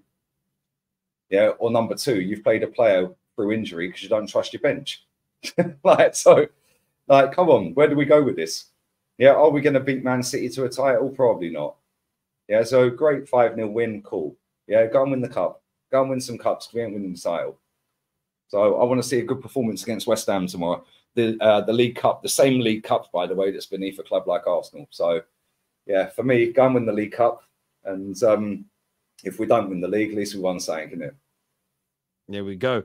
Well, listen, you've got to take it seriously because no one knows how the season's going to unfold. I think being in more competitions is important for big squads like everybody has got. And winning trophies is, I did get into an argument with a Spurs fan in group chat yesterday. It's all friendly stuff. Digging in at Ten Hag, obviously loves Big Ange. And I just said, well, you better hope Big Ange wins more trophies in England than Ten Hag, because it would be embarrassing for a flop manager with terrible talent idea who's a bad coach to win more than your guy. And he said that this was the words. This is so Spursy. He said, well, winning trophies doesn't make your CV better as a manager. What? I know. And I'm just sort of like, I'm like, bro, that's literally their job is to win trophies. So yeah, like you've got to try and win as many as possible. And the more everyone wants the big ones more than they want the League Cup. But you know, when it comes to like toting them up against each other, if you can say, yeah, look, 3 league titles, 2 Champions Leagues, 3 FA Cups, 2 League Cups, that's just, you add all those domestic trophies in, it helps. It helps with the arguments there. Like that was a Spurs fan that said that, yeah? Yeah, I'm actually going to quote him correctly. That actually kind of makes sense because they don't win anything anyway. They're just happy seeing pretty football. So when you go down the GOAT status of managers, do you put managers in there that are 1-0? What about GOAT players? Do you put players in there that are 1-0? This is what was said, right? So I said, like, you better hope Big Ange wins more trophies than this bum with no talent ID, lads. Obviously, just joking. He said, blah, blah, blah, blah, blah. And then I love this guy. He said, Sergio, one day Ramos won a Carabao Cup. It don't mean much if it doesn't laugh. I said, so you don't count that trophy. Fair enough. He said, it counts, of course. Doesn't make his managerial credentials any better, though. It makes him a better Tottenham manager than Jose Mourinho, Antonio Conte. I just said, like, trophies don't make a manager's CV better. It's great. Like, I kind of get if it ends badly still, then it's not great for you. But if Big Ange plays this well for 5 years and wins nothing and leaves after winning nothing, and Ten Hag gets sacked tomorrow, Ten Hag did better in England. As far as I'm concerned, he did better. He won a trophy. Like, the cold, hard light of day, you don't remember those 5 years really again, but maybe Spurs fans do. Like, I know that's not all Tottenham fans. By the way, I love the boys in the group chat. It was a bit of fun. Viewers, please. That's Tottenham. That's why I don't put them as rivals, Terry, because they ain't interested in winning, which is why their ownership pulls their pants down every year. Yeah, we've got our Tottenham back. Mate, they've got 3 points more than they had this time last year. Look how happy they all are because they got a better style of football. Yeah, if they don't win anything this year, oh, it doesn't matter. We played better football. And what? You sacked a manager, sat 4th. You ended up finishing 8th. Now you've got a better style of football. Whoopie-doo. Yeah, you shouldn't have finished 8th anyway. Let's just be real with it. Yeah, now they're top of the league unbeaten. They're playing half decent. But are they really that good? They scrambled past Liverpool, yeah, with a dodgy goal, yeah, which weren't their fault. Obviously, that was VAR. They scrambled past Sheffield. Was it Sheffield United or Brentford? Sheffield United, wasn't it? Yeah, it was Sheffield United. Yeah, 2-1. Yeah, they ain't been that good. They ain't been that good. Yeah, they've played some good games. Of course they have. They scored 5 against Burnley, but they conceded 2 in that game. Yeah, like if we hadn't have let Jorginho play that game, we might have won that game against them. Who knows? They haven't been that great, but because they're like against Luton had some good chances against them, had a goal disallowed. But they're not that good, but the style of football is a little bit better and they got a manager they can believe in, which is cool. But ultimately, if they don't win anything, yeah, and look, for me, and my comment was just a very, like, I was just messing around, basically, like being a bit salty with, well, you better hope your manager wins more than this bum, which to a degree is true, right? At the end of the day, like if you're giving it the big one, you better hope you win more than the guy who says a failure. But just when it boils down to, I love the guy, but when he just said, trophies don't make your managerial credentials better, I'm like, that literally is winning the trophies is one of the main points. Like, style of football comes into it. But if your style of football is beautiful, but you win nothing, like Kevin Keegan's Newcastle played sublime football, but they didn't win anything. So does anybody remember, barring Newcastle fans? Well, my generation remember that Newcastle team, but no one remembers them like Man United and Liverpool. We only remember it, Terry, because Kevin Keegan said, I'd love it if we beat them, and then he never beat them. Exactly. He's not remembered. City fan in the chat saying Spurs are better than Arsenal. Cool, we'll win a trophy then. Yeah, I know you're a City fan. Yeah, but if you're saying Spurs are better than Arsenal, cool, I expect them to win the league then. Or I expect them to win the FA Cup then. Yeah, league position for me is irrelevant unless you win the league. Like, it's irrelevant. Yeah, go and win something. If they're better than Arsenal, then I expect them to win the league then. Because Arsenal are apparently in a title race, so they should win the league then, isn't it? Or go and win the cup. They're already out of one cup. Yeah, they ain't going to go and win the FA Cup because they're bringing about £6 million. Qualifying for Champions League are bringing about £66 million. We all know what Tottenham are. Yeah, but because they've got a nice brand of football and their ownership sat there in a fan forum and even said, this is how shameless their owner is. He sat there after they got knocked out of the League Cup 2 days earlier and went, we've got our Tottenham back, Tottenham fans. And they went, yay, and clapped. You just got knocked out the League Cup to Fulham. Come on, man. Do you know what's funny about it? I've got to call you out here, Lee, and I am sorry. But how dare you speak about your club Tottenham like this? I thought you were a Tottenham fan. That's the irony. When you get called a Tottenham fan just because you've got high standards for Arsenal, I know we have a bit of banter with it, but the way you speak about Tottenham, it's ironically, some Arsenal fans, like I've had like come to go, why doesn't he really call Spurs out? I went, bruv, you're missing the beauty of the insult that Lee Gunner has for Tottenham. He thinks they're so shit. He barely pays them any attention. That's more insulting than calling them names. That deep it for a minute. And they're like, oh, yeah, I get you. Like, yeah, Lee, definitely not a Spurs fan. Super chats here. And Don's coming on in a second. This says, don't necessarily agree with that Spurs fan, but is a bum who won a league with some Estonian team better than a manager in the Premier League who hasn't? But that's not what we're on a trophy. Well, yeah, you can argue that, but we're not. To win it. Can I just say this as well? Go on. People dismiss all these other leagues around the world, you still have to win it. Like when people dismiss the Scottish league, still got to go and do it. Like you still got to go and do the treble if you're Celtic. No, and do 10 in a row if you're Celtic. You got to beat Rangers. Yeah, still, yeah. Right? I mean, you can't take away from Ten Hag what he did in the Eredivisie. You can't. But if we just boil this down, though, I was talking in the group chat about what you do in England. So I'm not talking about Ten Hag having won 2 Eredivisie with an Ajax team that I definitely think would have beaten his pomp would have beaten Big Andy's Celtic team. That's an irrelevant part of the conversation. It's just what you do in England. And a manager that's won a trophy in England has had a better career in England than a manager that hasn't won a trophy. When you're managing the top teams, and again, Spurs are no underdogs. Like people forget this in the last 2 years. So since Ten Hag's been spending Man United's money, Spurs have only spent £20 million less than us. They are not paupers. They are not. No one in the traditional top 6 is an underdog. We are all owned by billionaires with huge, Spurs. In the Premier League era, Spurs' income. I think Spurs may have spent on par with Arsenal, and I think they spent around. And Spurs' income now as a club, Spurs' income as a club is higher now than Arsenal's. So they're no underdog. I don't want to hear this. I don't want to hear this bullshit. Listen. This is a respectful comment. I don't want to hear this bullshit that Spurs are some small club financially and can't compete. They got money, bruv. They are rich. Legend Lee talking sense about Spurs not being great for 40 years, to be fair, but want to make but don't want to make Sav cry again. Nah, Sav didn't cry. He'll be on with me tomorrow. Sav's a good lad. This says Eddie Nketiah scores less than a virgin. He wouldn't start as a striker for Everton. Arsenal need better. He couldn't even start for Leeds in the Championship, mate. 19 games, 5 goals. Well done. Bench player. and is already a better manager than him anyway. Fair enough. Lee started well, but still found room to criticise something about Arsenal. Criticism of Odegaard is a bit of a reach. Well, it ain't really, is it? It ain't really. He's been a professional footballer in first team football, but this is his 10th season. He's won 1 trophy, and the most goals he's ever scored was last season that led to nothing. There we go. Like I said, the bar's on the floor. Eddie deserves his flowers for the performance and the hat-trick, but he is not the striker to win us the title. Move him on in January, is what George says here. Put another 5 mil on his price tag, isn't he?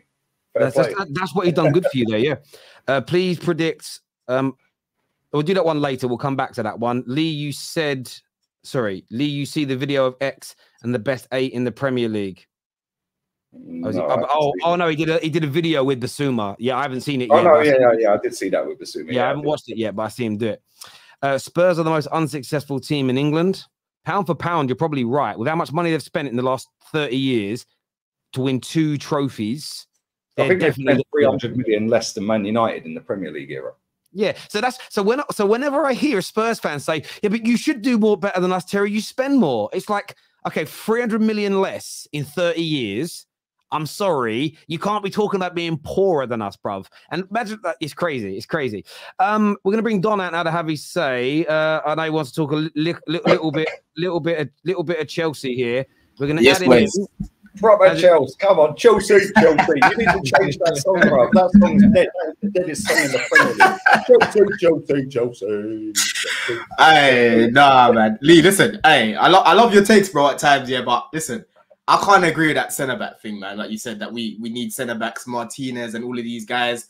And you said about Man United needing Tony more than us. I've got to disagree with that as well, bro. Like, we're creating more chances than Man United right now. And we're playing better football than United right now. So I don't understand how you can't look at what's going on with Chelsea right now and say that Tony's not a big requirement. Like, I can think of so many games this season already, bro, where if Tony's had the chances that we've missed, he's burying them, bro. Even in Cuckoo. Do you know what I'm saying? He's burying these chances, bro. We're not playing as badly as what people think. I know we haven't been picking up results, bro.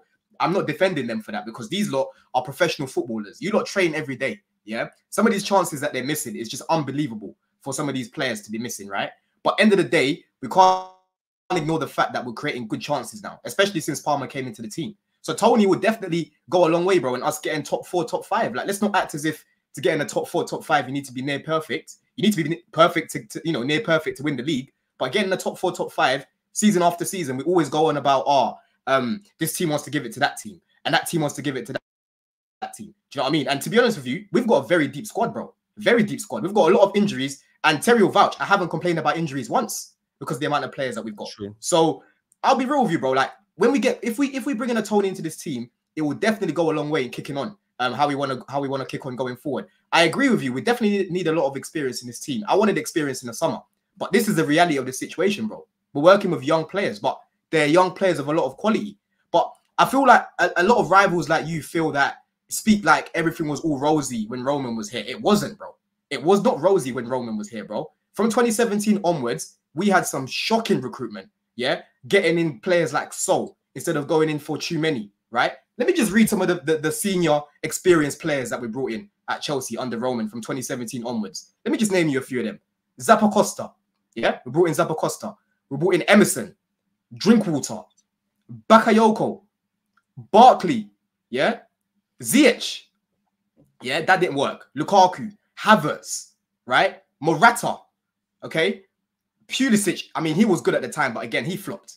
Do you know what I mean? When I'm looking at this list right now, there's only a few players that actually made it here at Chelsea. Kepa, poor. Mendy, one world-class season, poor. So let's not act as if everything was rosy when Roman was here, because he made a lot of mistakes, bro. The last season before he got sanctioned, that was the longest time he went as our owner without winning the league. We literally lost 5 finals in a row at Wembley, by the way. 5 we've lost at Wembley in a row. And that's under Roman. So as much as these new owners have made mistakes, I believe they will rectify them, especially in January by getting a striker.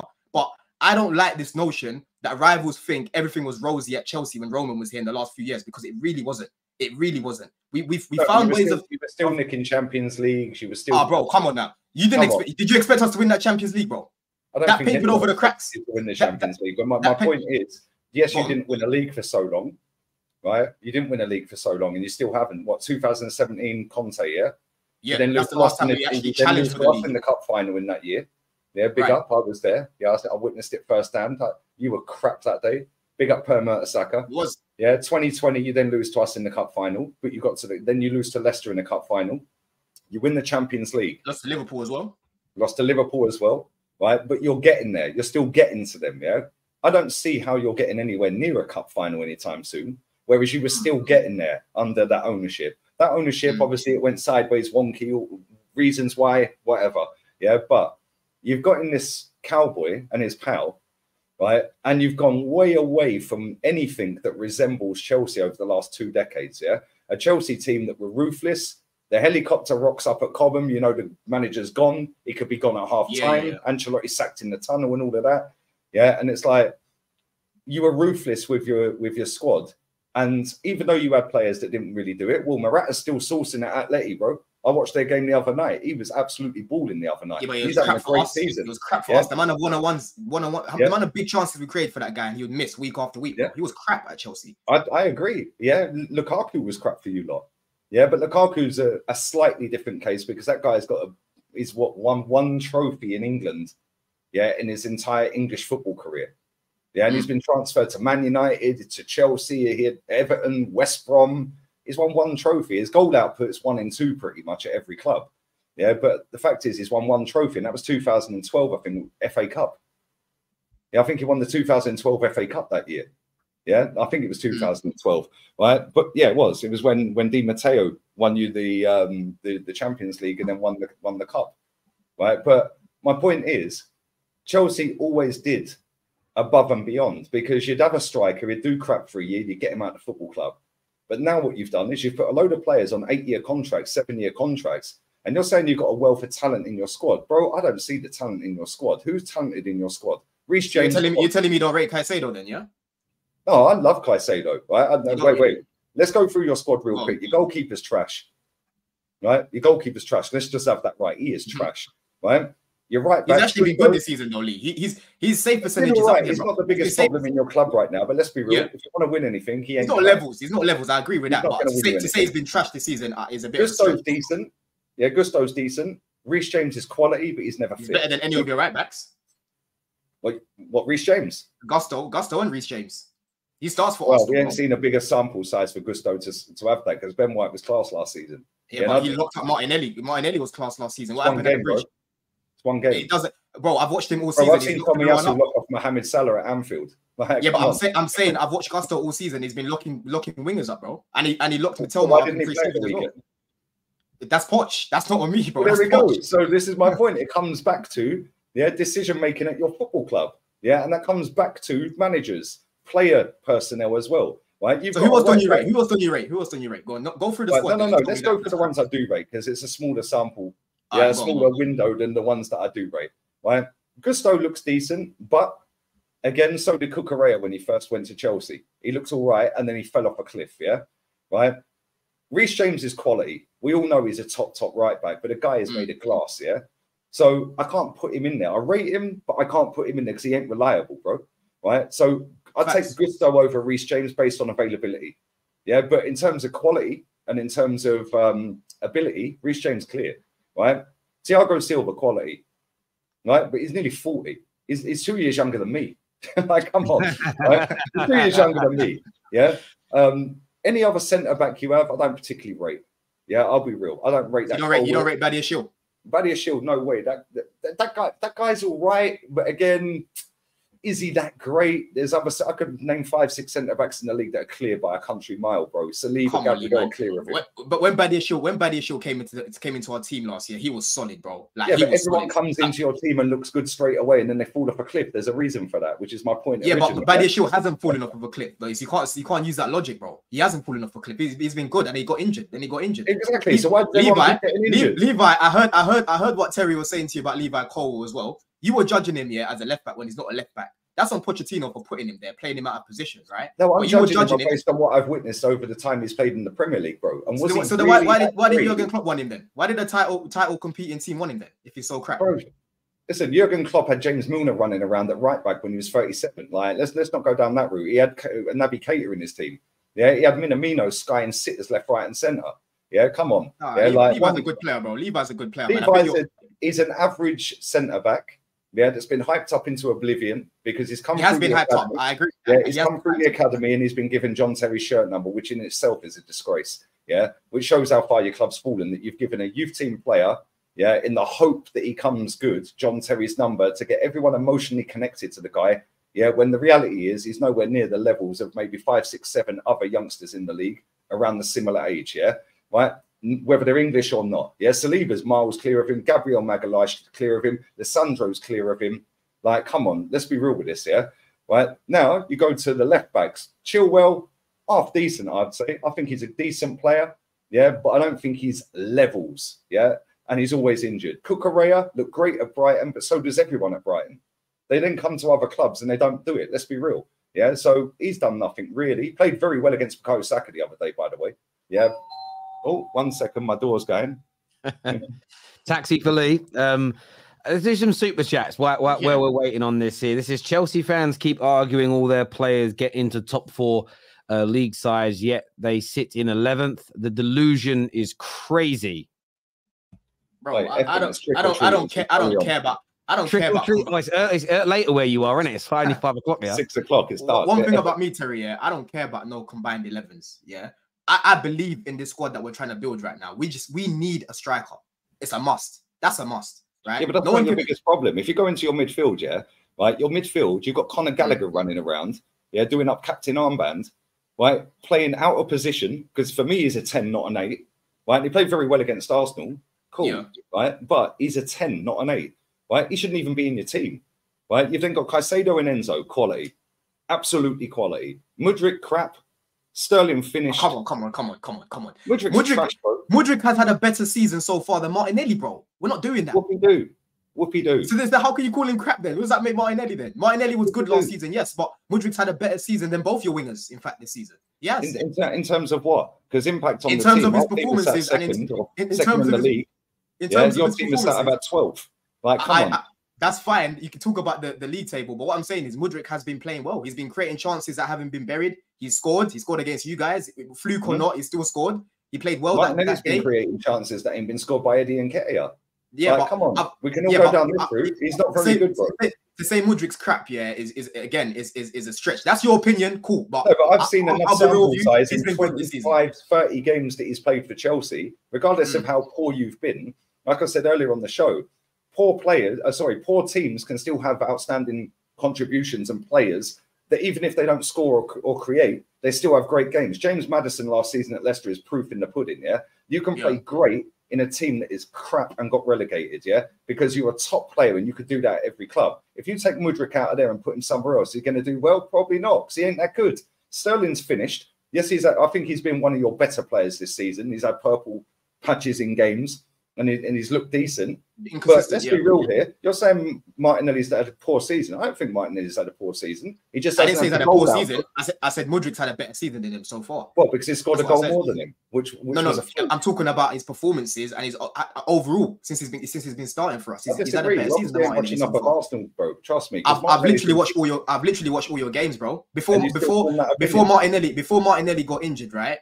His best performance came up against Aurier at Forest. Other than that, he was poor. He kept getting subbed off. He got injured, came back, right? Played well against Man City. That was when that was probably his best performance of this season.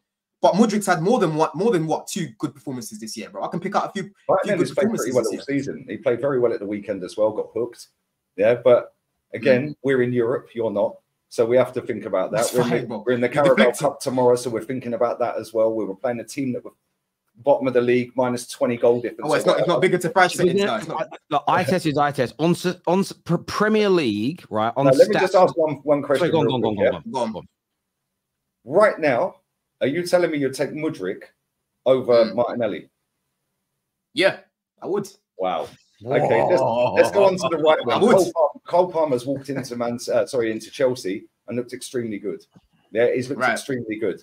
Yeah, and when I raised an eyebrow because I was like, "Right, 40 million quid. He only ever played 40 appearances. That's £1 million a performance." Yeah, is he that good?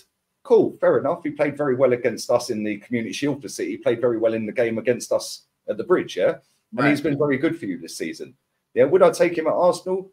He ain't getting in over Bukayo Saka, but I'd take him because I think he's a decent player. Is he the level to overtake Saka and take his position? Probably not. So on that basis, do I really want him? Like maybe I'll take him as a backup, but I don't want backups in my club. I want players that are coming in to take the first team players' spot, and that's how you get healthy competition. He's better than Odegaard this year. Yeah, but Palmer's been better than Odegaard this year. Never rated him. But Palmer can play in midfield, bro. When we signed him, I said he can play as a 10. I was getting cooked. Yeah, but Reece Nelson can play as a 10. Maddison playing as a 10. I wanted Maddison. Yeah, I want Pedro Neto at Arsenal. Pedro Neto is better than Cole Palmer. Don't care what anyone tells me. That guy's sick. Yeah, yes, he's injured. He's a better winger than Palmer, I'd say. It is quality. Left foot, right foot, direct, rapid. Yeah, can jink past people for fun. Cole Palmer's a slightly different type of player. But then I go to your front line. What have you got? And you lot are pinning your hopes on Nkunku, who is a very good player from what we've seen in Germany. Yeah, but having said that, you read out a list of players that included Kai Havertz. I think you put Werner on the list potentially. I don't know. Maybe yeah. But again, 3 players that you read out came from the Bundesliga, and you're pinning your hopes on Nkunku doing it in the Premier League. Yeah, when you've seen 3 players from the Bundesliga come to your football club in Pulisic, yeah, Havertz and Werner do absolutely nada, and you're pinning your hopes on Nkunku. Bro, listen, Good luck. That's where I got to agree with you, Lee. Yeah? Listen, the club is depending on Nkunku too much. Do you know what I'm saying? All these playing people out of position. Poch keeps using Nkunku as an excuse. I'm not using that, bruv, because end of the day, I'm skeptical as well about the whole situation. As much as I like Nkunku, as much as I believe he's a good finisher, again, we have to see him do it in this league. But I do think that he can finish a lot better than any of the attackers that we've got right now. And people in the chat, I'm not saying that Martinelli, Mudryk is better than Martinelli, because right now Martinelli is better than Mudryk. Yeah, he's way more polished than Mudryk. But I remember when Martinelli was first coming up, he wasn't as good as what he was right now. But end of the day, Mudryk actually incorrect, because Martinelli scored 11 goals in his first 12 appearances. No, but I'm talking about overall, bro. He's got a lot more polish. Arteta's coaching. No. Bro, when he first came through, are you telling me that he was as good as what he was now? Martinelli scored. Definitely wasn't. Scored on his debut pretty much in every competition he's played in. Right. Not only that, under Unai Emery, that guy scored, I think, 10 goals in his first 9, 10, 11 appearances for Arsenal. And that was an Arsenal team, by the way, that was deemed no good, toxic and negative, And that guy was absolutely ripping it up, scoring headers, scoring screamers, jinking past everybody. I see him cooking Trent at Anfield 2 years straight. Absolutely cooking him. Martinelli, when he came to Arsenal, we were like, wow, this kid is unreal. I don't see that with Mudryk. All he does is run in a straight line and kick the ball out of play. Guys, I want to interject for a minute, just on the statistics this season. So I test aside on the statistics. Mykhailo Mudryk, 2 goals, no assists, and he creates 0.6 chances per 90 minutes. So it takes him 2 games to create a chance. Wow. Martinelli this season, 1 goal, 2 assists, and creates 1.6 chances per game. So Martinelli hasn't scored as many, but he is more he has been more creative this season. So I don't know. Listen, I think Mudryk's got some talent, but I'll be honest with you, I wouldn't. Sorry, if I had to choose Martinelli, I would take Martinelli. Yeah, but I'm not. I'll be real with you. Where I call you out, Don, is I think if you were stood there and someone said right now you could have Martinelli in a Chelsea shirt, and but it means you lose Mykhailo Mudryk, you'd definitely take Martinelli. You know you would. I love Martinelli, bro. But the thing is, end of the day, Mudryk, he came into the club. He came into the club last year, right? In a Finnish club with Graham Potter and Frank Lampard, right? Finished players, by the way, the worst players I've ever seen at Chelsea the whole 26 years I've been on this earth, And on top of that, bro, Mudryk has literally didn't even have more than 50 appearances, bro, playing senior football, right? This is a guy that you need to develop and coach, but he has all the attributes that I like in wingers. He's strong, he's quick, he's got skill. He just needs to refine all of these things, and I think he can definitely become a top player. That's the reason why I wouldn't swap him for Martinelli. It's not to say Martinelli's crap. I'm just saying that I believe Mudryk can definitely go to a top level. Do you know what I mean? Very, very high level. That's why Arteta wanted him. How many appearances did Martinelli have in the 4th division of Brazilian football before we signed him? Bro, Martinelli's good. I'm not disregarding Martinelli. You're saying Mudryk's come into a Finnish Chelsea team, that was struggling. He'd had hardly 50 appearances for his clubs around the world and whatever, in Shakhtar, wherever. Well, Martinelli was playing in the 4th division of Brazilian football. How many appearances did he have before he came? He weren't playing Champions League against Real Madrid. He weren't playing Champions League against Celtic. He weren't playing in the decent league.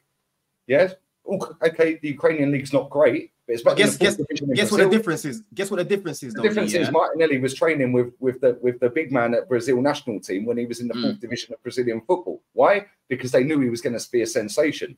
And I'm not saying he's world class, because he ain't. But he has world class potential, and if he carries on the trajectory, he will become a top winger. Right? And not only that, he can also play up front. When he first came to Arsenal, I don't really like him up front. He was slapping goals for fun under Unai Emery in his first season. In all competitions. You see that season, right? That first season, Gabriel Martinelli, right, scored 10 goals, 4 assists in 26 appearances, right? Right? And 4 of them goals came in 2 games in the EFL Cup. 3 in 7 and 3 assists in the Europa League. He got 1 assist in the FA Cup, and he scored 3 in 14 in the Premier League. That was his first season, right? He scored 2 against Standard Liège and an assist. 1 against Victoria. An assist against Frankfurt, an assist against Standard Liège. Right, then he scored against West Ham.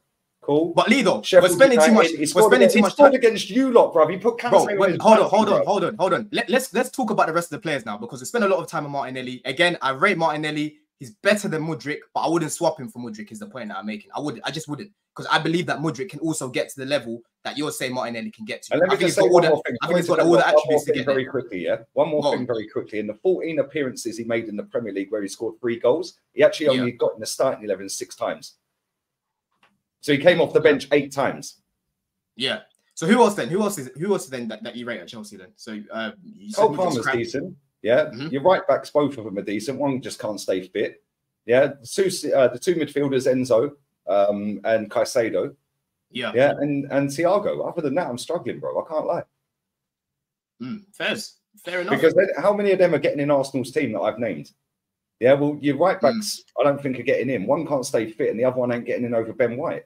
Yeah, your midfielders, fair enough. I'd say Enzo gets in our team right now. Yeah, Caicedo isn't getting in over Rice, probably not based on current performance. Yeah, because Declan Rice has been brilliant so far for us. Yeah, he's probably been our best player. Yeah, Caicedo, I like him and I wanted him, and I think they could work together, but I think Enzo would suit Rice's game and vice versa better than Caicedo and Rice right now. Yeah, because we missed that, the chance creation from where we're playing Havertz or somebody else there, yeah? Right, so I think Enzo would get in our team. Other than that, none of your players get in our team. Not one of your players other than Enzo right now get in our team. Yeah, listen, and that's fair enough. That you can't argue that. You lot have a larger sample size of doing what you did. You lot competed last year. You know, right now you're basically in a title race already. So I can't even argue that. Do you know what I'm saying? But football's not played by combined 11s. End of the day, that doesn't take away the fact that we've got a good team. Do you know what I'm saying? People want to run away from it. We've got a good team, yeah? And end of the day, like I said, we need to go out in January. We need to be really aggressive, and we need to go get a striker. And at the same time, as much as we need a striker, the players right now need to take responsibility. I'm not going to just throw the towel in the towel in and say, oh, we can't do anything until we get a striker. No, it doesn't work like that, bro. It doesn't. We're paying Raheem Sterling what, 300 bags a week, right? This guy needs to be burying these chances. Jackson, he needs to stop, work on his movement. Poch needs to coach him better when it comes to his movement. On Match of the Day the other day, I'm hearing they slandered him about his movement, right? These are just basics of the game. Why are you not understanding that you need to be in the danger zone if you're a striker? You need to get in there. And the annoying part is he's tall as well. All you've got to do, we're whipping so many balls, Lee, yeah? And he's never there, bro. Pause. He's never there. The guy is never in the box. He would be. Look at his output of Villarreal. Yeah, bro, I watch the Spanish League every weekend. The guy was dead in La Liga. What makes you think he's going to cook in the Premier League? I did say we needed another striker with him, but when you go back to summer, bro, the market again very thin. I was very skeptical. What makes you then think you would go and get Ivan Toney? Because you've got this under 25 policy, which is apparently the reason you didn't sign Maddison. Do you really believe that? Do you really believe that? The players you've signed other than Sterling. Listen. Trust me now. We're not going to stay away from Toney because he's over 25. We're going to be in for him. Let me tell you now. Let me tell you right now. Yeah, Toney ain't going to Chelsea. He's going to Arsenal. We'll see about it. We'll see. But we know what we know. Oh, you know this, yeah. All right, cool. We know what happens when Todd Bowley and Igbali want something, innit? We know what happens when they want something, don't we? Yeah. Right? Cool. Yeah. We'll see. We'll see about that. We'll see about that. Trust me, I already know it. And I'd say, yeah, I am 95% sure Ivan Toney is signing for Arsenal. 95% sure that he is signing for Arsenal. There's no way in a million years I see him going to Chelsea. I don't see him going to Tottenham. Yeah, if he wants to go and try to elevate Arsenal into title challenges, that is a better prospect than going to a Chelsea youth project where he's probably going to be one of the oldest players in the squad, right? When he's coming into his last proper contract. Why would he but then you're contradicting yourself, bro, because you literally just said that we need more experience, and now you're saying that he's going to be one of the few but your whole project is set up not to buy experience. The only experienced player you've signed under that regime really is Raheem Sterling. No, the rest are all under the age of 25, 8-year contract. No, last year most of the players that we signed last summer were all experienced players. We signed Cucurella, we signed Koulibaly, we signed Aubameyang, we signed he's experienced, bro. How many games did he play in Spain? How many games did he play for Brighton? Let me land my point, because you just said something which is incorrect, right? In the summer, we signed mostly experience. It's only as of January onwards, when the recruitment team came in, went to a different avenue and started to sign younger players. That's when Bowley left all the footballing, stuff, right? But in the summer, bro, we signed Aubameyang, we signed Sterling, we signed who else did we sign? We signed Cucurella, we signed Koulibaly. That's all experience, bro. We signed experience at that time, and they didn't work out, most of them. you know what I'm saying? Yeah, but So you're saying experience. Cucurella is 25. I just googled him now. He's 25. Yeah, so you can have how many experience. appearances has he had? Has he got? He's Doesn't more than matter. You're experience, mixing bro. up what I said. Yeah, two things can be right at the same time. Yes, you can have experience, but yes, your policy is sign under 25s. Because we've seen that. Yes, you've got Aubameyang. Cool. You had Aubameyang. Yes, you've had Sterling there now. Other than that, pretty much every single other signing under that regime you've got so far has been under 25. Young, yeah. Bukayo Saka has played nearly 250 professional games for club and country nearly. Yeah, he's 22. So he's got experience, but he's also the profile that Chelsea are looking at. He's under 25. Let me ask you, Lee, do you honestly think here that with the ambition that Todd Bowley and Igbali have, right, and we've already seen that they're willing to spend money, do you think that they're not going to try and rectify their mistakes and bring in more experience and win? Because the main thing they're here for is to win, right? Do you honestly think that from here it's just downhill for Chelsea? I think you could potentially get out of it, but the problem is I just don't see how you can keep spending at the level of spend that you're doing now without landing yourself in big trouble. Because let's be real, is anyone going to go and give you the money back for half of these players you've signed? I don't even know who half your players are, bro. Like, I looked at your team at the weekend when I was doing my watch along. I was watching the last 15 minutes of that game. And I'm like, who's Washington? I didn't even know who he was until Goonie told me his name. David who's this guy? Yeah, Chukwuemeni. Yeah, cool. He scored against us at last season. Cool. Yeah, like who are these players, bro? Right? You mean Madueke? Madueke's the one that scored against you. You've signed some very good players. Gusto's a very good player. Enzo's a very good player. But again, they fit the under 25 model. Yeah. Under 25. So you can be experienced. Cucurella was a very good player at Brighton. Yeah, you've got Colwill there, right? But you've got 39-year-old Thiago Silva there. He's the anomaly to this whole team because you've kept him there, yeah? And Raheem Sterling's the anomaly. Other than that, they're all looking around at each other. Like, where's the... If Thiago Silva and Sterling are injured, they're all looking around thinking, oh, who's the leader here? What do we do? How do we get out of this? So you're going to have to go down the route of going and signing experienced players, but then that breaks the model that you want. Because the model is go and sign players on 7-8 year contracts, right? And because you're not in Europe, I think you can still potentially get away with that. I may be wrong, yeah, right? But if you was in Europe, you can't do it apparently, right? But when does it come to the point where the balance sheet, the math ain't mathing, bro? Yeah, because there's going to come a point where you can't just keep throwing 400, 500, 600 million pound at it without looking at it going, right, we're minus 800, we're effed it. Like, and that's exactly why, that's exactly why it has to get to a point where it has to start working, bro. And these mistakes need to start getting rectified. It ain't with the players that you have signed, because the majority of players that you have signed are absolute bums and nobodies that ain't as good as everyone thinks they are at your fan base. Yeah, but Lee, that's when I've got to disagree with you, because we haven't been playing badly this season, bro. And boys, I want to leave it there because I think you both. I want to go to some of these super chats here that have come in. But Babu Cast says, as a Chelsea fan, I wish we were as good as we were in Don's hypothetical world. Todd Reckless B is the worst thing that has happened to our club. My guy here says Reece James is the most balanced English right back. There's one more thing you should put at the end of that: when fit. That needs to be added to that sentence. Don should never call any other fan base deluded again, is what Tony Bloom thinks. What have I said that's deluded? You tell me, bro. Probably Mahalo Mudrik's better than Martinelli. I didn't say that. I didn't say that. And what did Martinelli do when he came to Arsenal? I said I wouldn't swap it. I wouldn't swap it. Again, Don. So this is what I would say, right? You in life, we're not in a court of law. This is like you're being judged by public opinion. You saying one's in better form and I wouldn't do a swap is just a roundabout way of saying one's better. Because for me, yes, you've not actually said those words. So in a court of law, we couldn't get you. But in reality, factually, incorrect information was Martinelli's outperformed him statistically this season by creating more chances. True. This here says, again, all these Chelsea players have had better seasons than all the Arsenal players, yet we are 12 points ahead of you after 10 games. Laughable, what Charlie says. Yeah, because you can finish better than us. That's why. I think the weirdest thing that's going on is... Gabby Jesus has scored 1 goal this season. Martinelli scored, 1 or 2 goals this season? Yeah, Odegaard scored 3 goals this season. One of them was a penalty. Yeah? Like, come on, we ain't scored that many goals from our attacking players this season. Yeah, but overall, bro, your whole team can finish. Enzo in front of goal has been poor this year, bro, and he plays in midfield. He's been poor in front of goal. He has. Saka, 13 games, 11 GA. Don Mudrik is better. Delusional. He didn't say he was better than Saka, though, but yeah.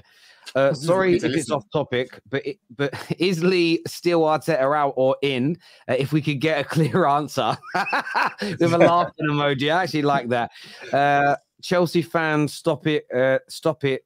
Get some help if you think mud shit is better than Martinelli. With FFP and the loan system changes, debt, and the Roman model isn't possible anymore, is what Gav says. That Roman model expired, bro. Yeah, it expired. I was criticizing it even when it was winning stuff. I said we need to change things up. I disagree. So the two most successful, or two of the most successful clubs in the world, hire and fire left, right, and centre. Yeah, but have you heard what Lampard said, bro? He even said himself, yeah, we needed more stability at the time. I'm going to say that because he gets in your feelings as a Chelsea fan, bro, because he's a club legend. He's your all-time top goal scorer. He's going to say that because he wanted to keep his job. He wanted the job in the first place. Yeah, he's going to say that to get Chelsea fans on side because he's a Chelsea fan. Yeah, like because he played for him for so long, he's managed him twice. The fact is, yeah, two of the most successful clubs in the world and two of the biggest clubs in the world, hire and fire, left, right, and centre. Real Madrid and Bayern Munich. Yeah, in the last 20 years, they've had like 19 managers each, and they keep winning. I've told you already, it stopped working. We became a cup club. That's what we became. It stopped working because Abramovich was forced to leave the club, and now you've got a cowboy running the club. Yeah, it's gone away from actually win now by the best players, not just the young talent. Yeah, Roman never did a youth project. Roman did get the best manager, get the best players. See, Lee dismissed the facts that I came with at the beginning, Terry. I'm not going to go through them again, but yeah. This year says Di Matteo won a Champions League and an FA Cup in 2012. He's unemployed since 2016 when he was sacked by Villa in the Championship. Of course, trophies help your CV, but they can paper over cracks. Now, I understand that. But for me, if you've got a manager who's done 10, 15 years as a manager at big, decent-sized clubs and never won anything and been sacked from them all, Di Matteo can still say, I won a Champions League and FA Cup and he's achieved more. Dan had a job and he won 3 in a row in the Champions League. Yeah, he still achieved more. And again, what I didn't say, if you go back to those tweets, I know this is about, not tweets, an Insta thing. I didn't say a manager's credentials and CV is all about trophies. The point we laughed at was saying trophies don't enhance your credentials. So let's not reframe the argument. Of course, trophies help with your credentials. Please predict Arsenal and Chelsea, City's next 3 Premier League fixtures. The way City struggled without Rodri tells me they are an injury away from winning nothing. Oh, reason number 5,652 billion. Why Arsenal win the league this season then? I wanted to ask you boys, he won his 8th Ballon d'Or yesterday. Lionel Messi. It's caused a little bit of controversy. A lot of people didn't feel that his overall season deserved it. But I know you agree with it. Don, Lee agrees with it. Do you agree that did Lionel Messi deserve to win the Ballon d'Or yesterday? Do you know what, Terry? It's a sticky one because there's arguments for both sides, man. Like, you can put up a strong argument for Messi and you can definitely put up a strong argument for Haaland. But what Messi done for Argentina in that World Cup, bro, like, he literally dragged them through it. Do you know what I mean? He was the best player in that tournament, turned up in the final, turned up in every single game pretty much for them. Do you know what I'm saying? And that's the World Cup, man. That's the biggest stage when it comes to football. So I think he deserved it. But if it went the other way, I can see why it would go the other way as well. Like, it could go either way. There's good arguments for both sides, if that makes sense. But for me, I think maybe Haaland should have got it. You know, like the amount of records that guy broke in his first year, right? And to win a treble like that, Man City struggled year on year to win the Champions League. As soon as they go and get him, he goes and wins them the Champions League. You know what I mean? He broke Alan Shearer's record in his first year. It's a tough one, man. It's so tough, man. But it could go either way. I'm kind of in the middle of this one. I can't lie. Do you know what? Me and Lee had this conversation a little while back. If you're someone who views it as who is the best footballer in the world, they just deserve to win it.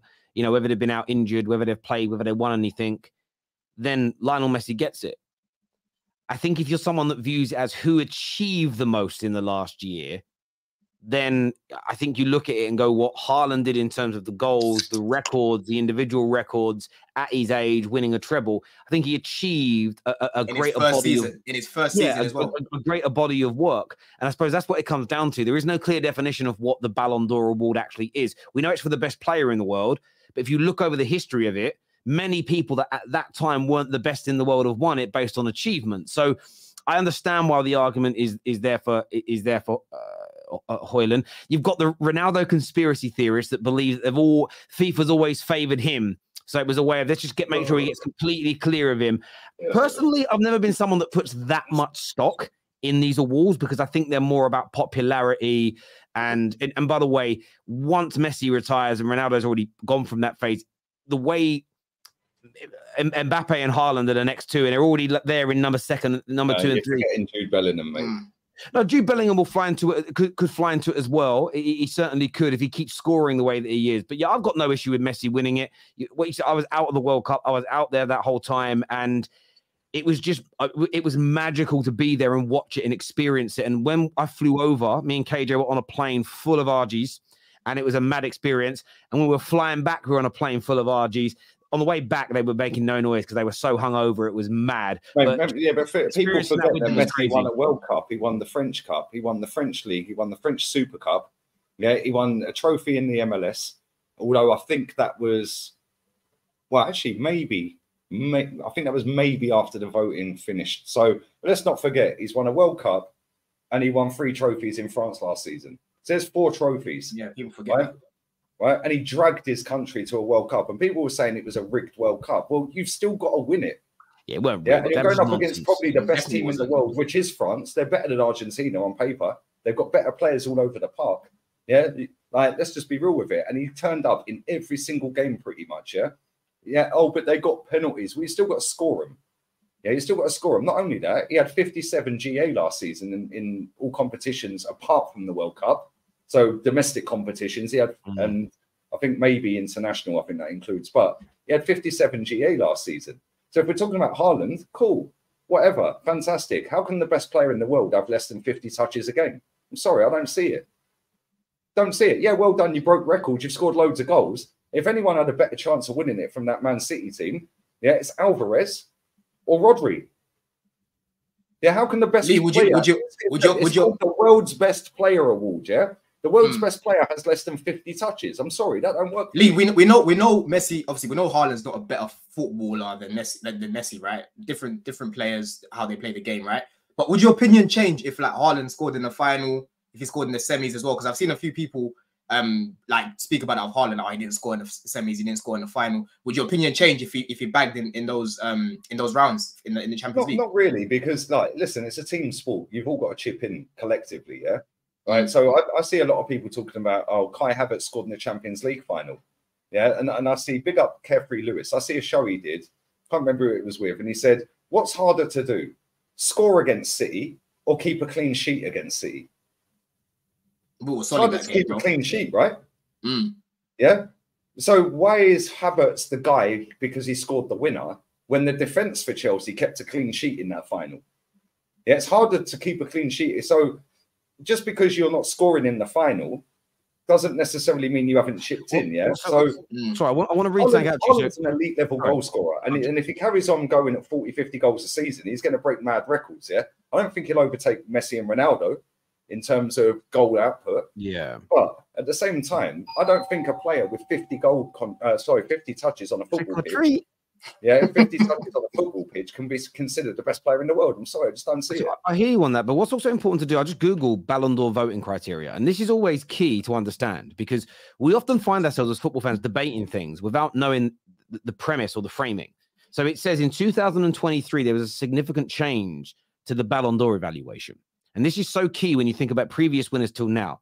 He says individual performance and the candidate's decisive and impressive character take precedent over the collective aspect and trophies won. It then says, as well as the player's class and sense of play. So what they're now looking at is their ability and their sense of play and how they look. And they're looking at the players again, I would still love to ask somebody at FIFA, not at the Ballon d'Or, to break down what they mean, but they're decisive and impressive character. That says to me their clutch moments, how they drag their teams through. Now, if they're taking that players' class and sense of fair play and their character more important than the trophies they've won, it tells you in the past it was nearly always someone that had won the Champions League or had won most of the trophies that had won it. So this tells you it's changed. So if you look at all those things there, players' class, sense of play, and then his decisiveness, then Messi does deserve it, because what he did for his nation at his age in a World Cup, and then you look at his class and his sense of, his sense of fair play is just someone who's obviously not a dirty bastard, but you know, the player's class, of course, Messi's class is always going to be. I think Messi at 50 will have more class on the ball than bro. Look what he did. Look what he did to Guardiola. Guardiola's one of the best young defenders in world football. Look what he did to Guardiola, and this guy's what, 35. Do you know what I mean? So and there's a comment in there saying, Lee, if that's the case, then why did Messi win it over Xavi and Iniesta? Because Messi is miles clear of both of them. Yeah, and Xavi and Iniesta are unbelievably gifted footballers. Yeah, but Messi won it over both of them because he's miles better at football. Yeah, and for me personally, every year that Messi has played football, he should have won it because he is the best player, and it is the best player award. He's the best player every year since he broke into Barca's team. So I understand that, but again, what you got to remember here, so they're not looking, they never used to look at individual performance or the candidate's decisive actions or the player's class as a primary reason. It was voted on what they helped their teams to collectively win and achieve. So if you had a year where Ronaldo maybe scored more goals and his team won more trophies, or they went back-to-back Champions League winners, I can understand why he wins it, because and that's what you got to remember when you're voting as a judge. You can't give a personal opinion per se. You can be subjective, but only within the objective parameters. Does that make sense? You wouldn't be able to vote and go, I'm voting Messi. Why? Because I just think he's technically a better footballer. But that's not a voting criteria. It's who achieved the most this year. And you can't, then it becomes an objective decision. I actually prefer how it is now, because it's based on how that player made you feel, those moments that they had, the way they look. That's a little bit, that's completely subjective, which means you'll get the right person maybe winning it. So, it's different. No, you just have people standing. Yeah, and I think is it journalists that vote for that? Yes, French journalists. Yeah, journalists that vote for that. So you'll have journalists, that are Messi stands. You'll have journalists that are Salah stands, and so on and so forth. Yeah, right. And there'll be journalists that are in with Arsenal, in with City, in with other clubs around the world that are obviously going to vote for a player that's in their club. Yeah, unless they're not completely biased. Yeah, I don't know if the voting is open so the clubs can see and everyone can see who voted for who. Yeah, I don't know whether it's a secrecy thing. I don't know. Yeah, but let's be real. He is the best player in the world, even at his age. And people saying, oh, but he plays in the MLS. And what? Yeah, that guy can play football for another 5 years in the MLS and still mash work, and he'll still be the best player ever. Yeah, because nobody's better than him, Terry. To turn up in a World Cup, right? To turn up in a World Cup, his last ever World Cup, and do what he did. Yeah, there was a bit against Holland where he had the ball, 3 players around him, and not like to do that in a millisecond around 3 players, not Megan. Like, come on, man. Like, joke. Yeah, I do hear you. Because Rodri turned up for his nation as well. I think Rodri should have come second. Yeah, I hear you on that. And again, someone else sent me another criteria that Goal put out that says individual performance in the previous season. It's no longer the calendar year. Team success during the previous season, player behavior and fair play during the season. And I understand all of that. It's interesting as well, because I saw people like, oh, we got like some United fans. Oh, we got someone in there. No, Onana is not a Man United player in that. He's an Inter player. You know, we have 2 in the top 30, mate. Well, no, it's better than none in the top 30. Soon come, man. I hear you. This is just it. So, if again, I'm only going by what people are sending through to me, because I haven't researched this until we're live. So, you know, I didn't do my homework on it. But if it's also teams, even if it's also team success in the previous season, this is why, as I said before, it can't just be on some. If that's a major criteria, it can't just be on who you subjectively like watching the most or who you think has the best touch, because they don't win a trophy, and that's a major criteria. That's going to go against them, and I think maybe that's fair as well. And there's some more super chats here that I want to go to. This says, "Big up Chelsea politician Don and the Standards FC Lee." you, Brian. Big up. At least Don's been cool with it, man. Like, come on. If roles were man, reversed, he'd still would have won. Politics, there's probably a bit of that in there. It's not politics. He's the best player I've ever seen, and I've seen a lot of good players in my life, and he is clear of everyone. What they should have done is give the Ballon d'Or to Haaland and the Super Ballon d'Or to Messi as the ultimate recognition. I get you. Give him both, man. This isn't the first time Messi has controversially won it. Schneider in 2010, treble with Inter and 5 goals to take Holland to the World Cup final. Well, based on criteria that they were using back then, that is still at least a fair argument because he won the treble, which means Barca can't have won as much as him that year, and Messi couldn't have won as much as him.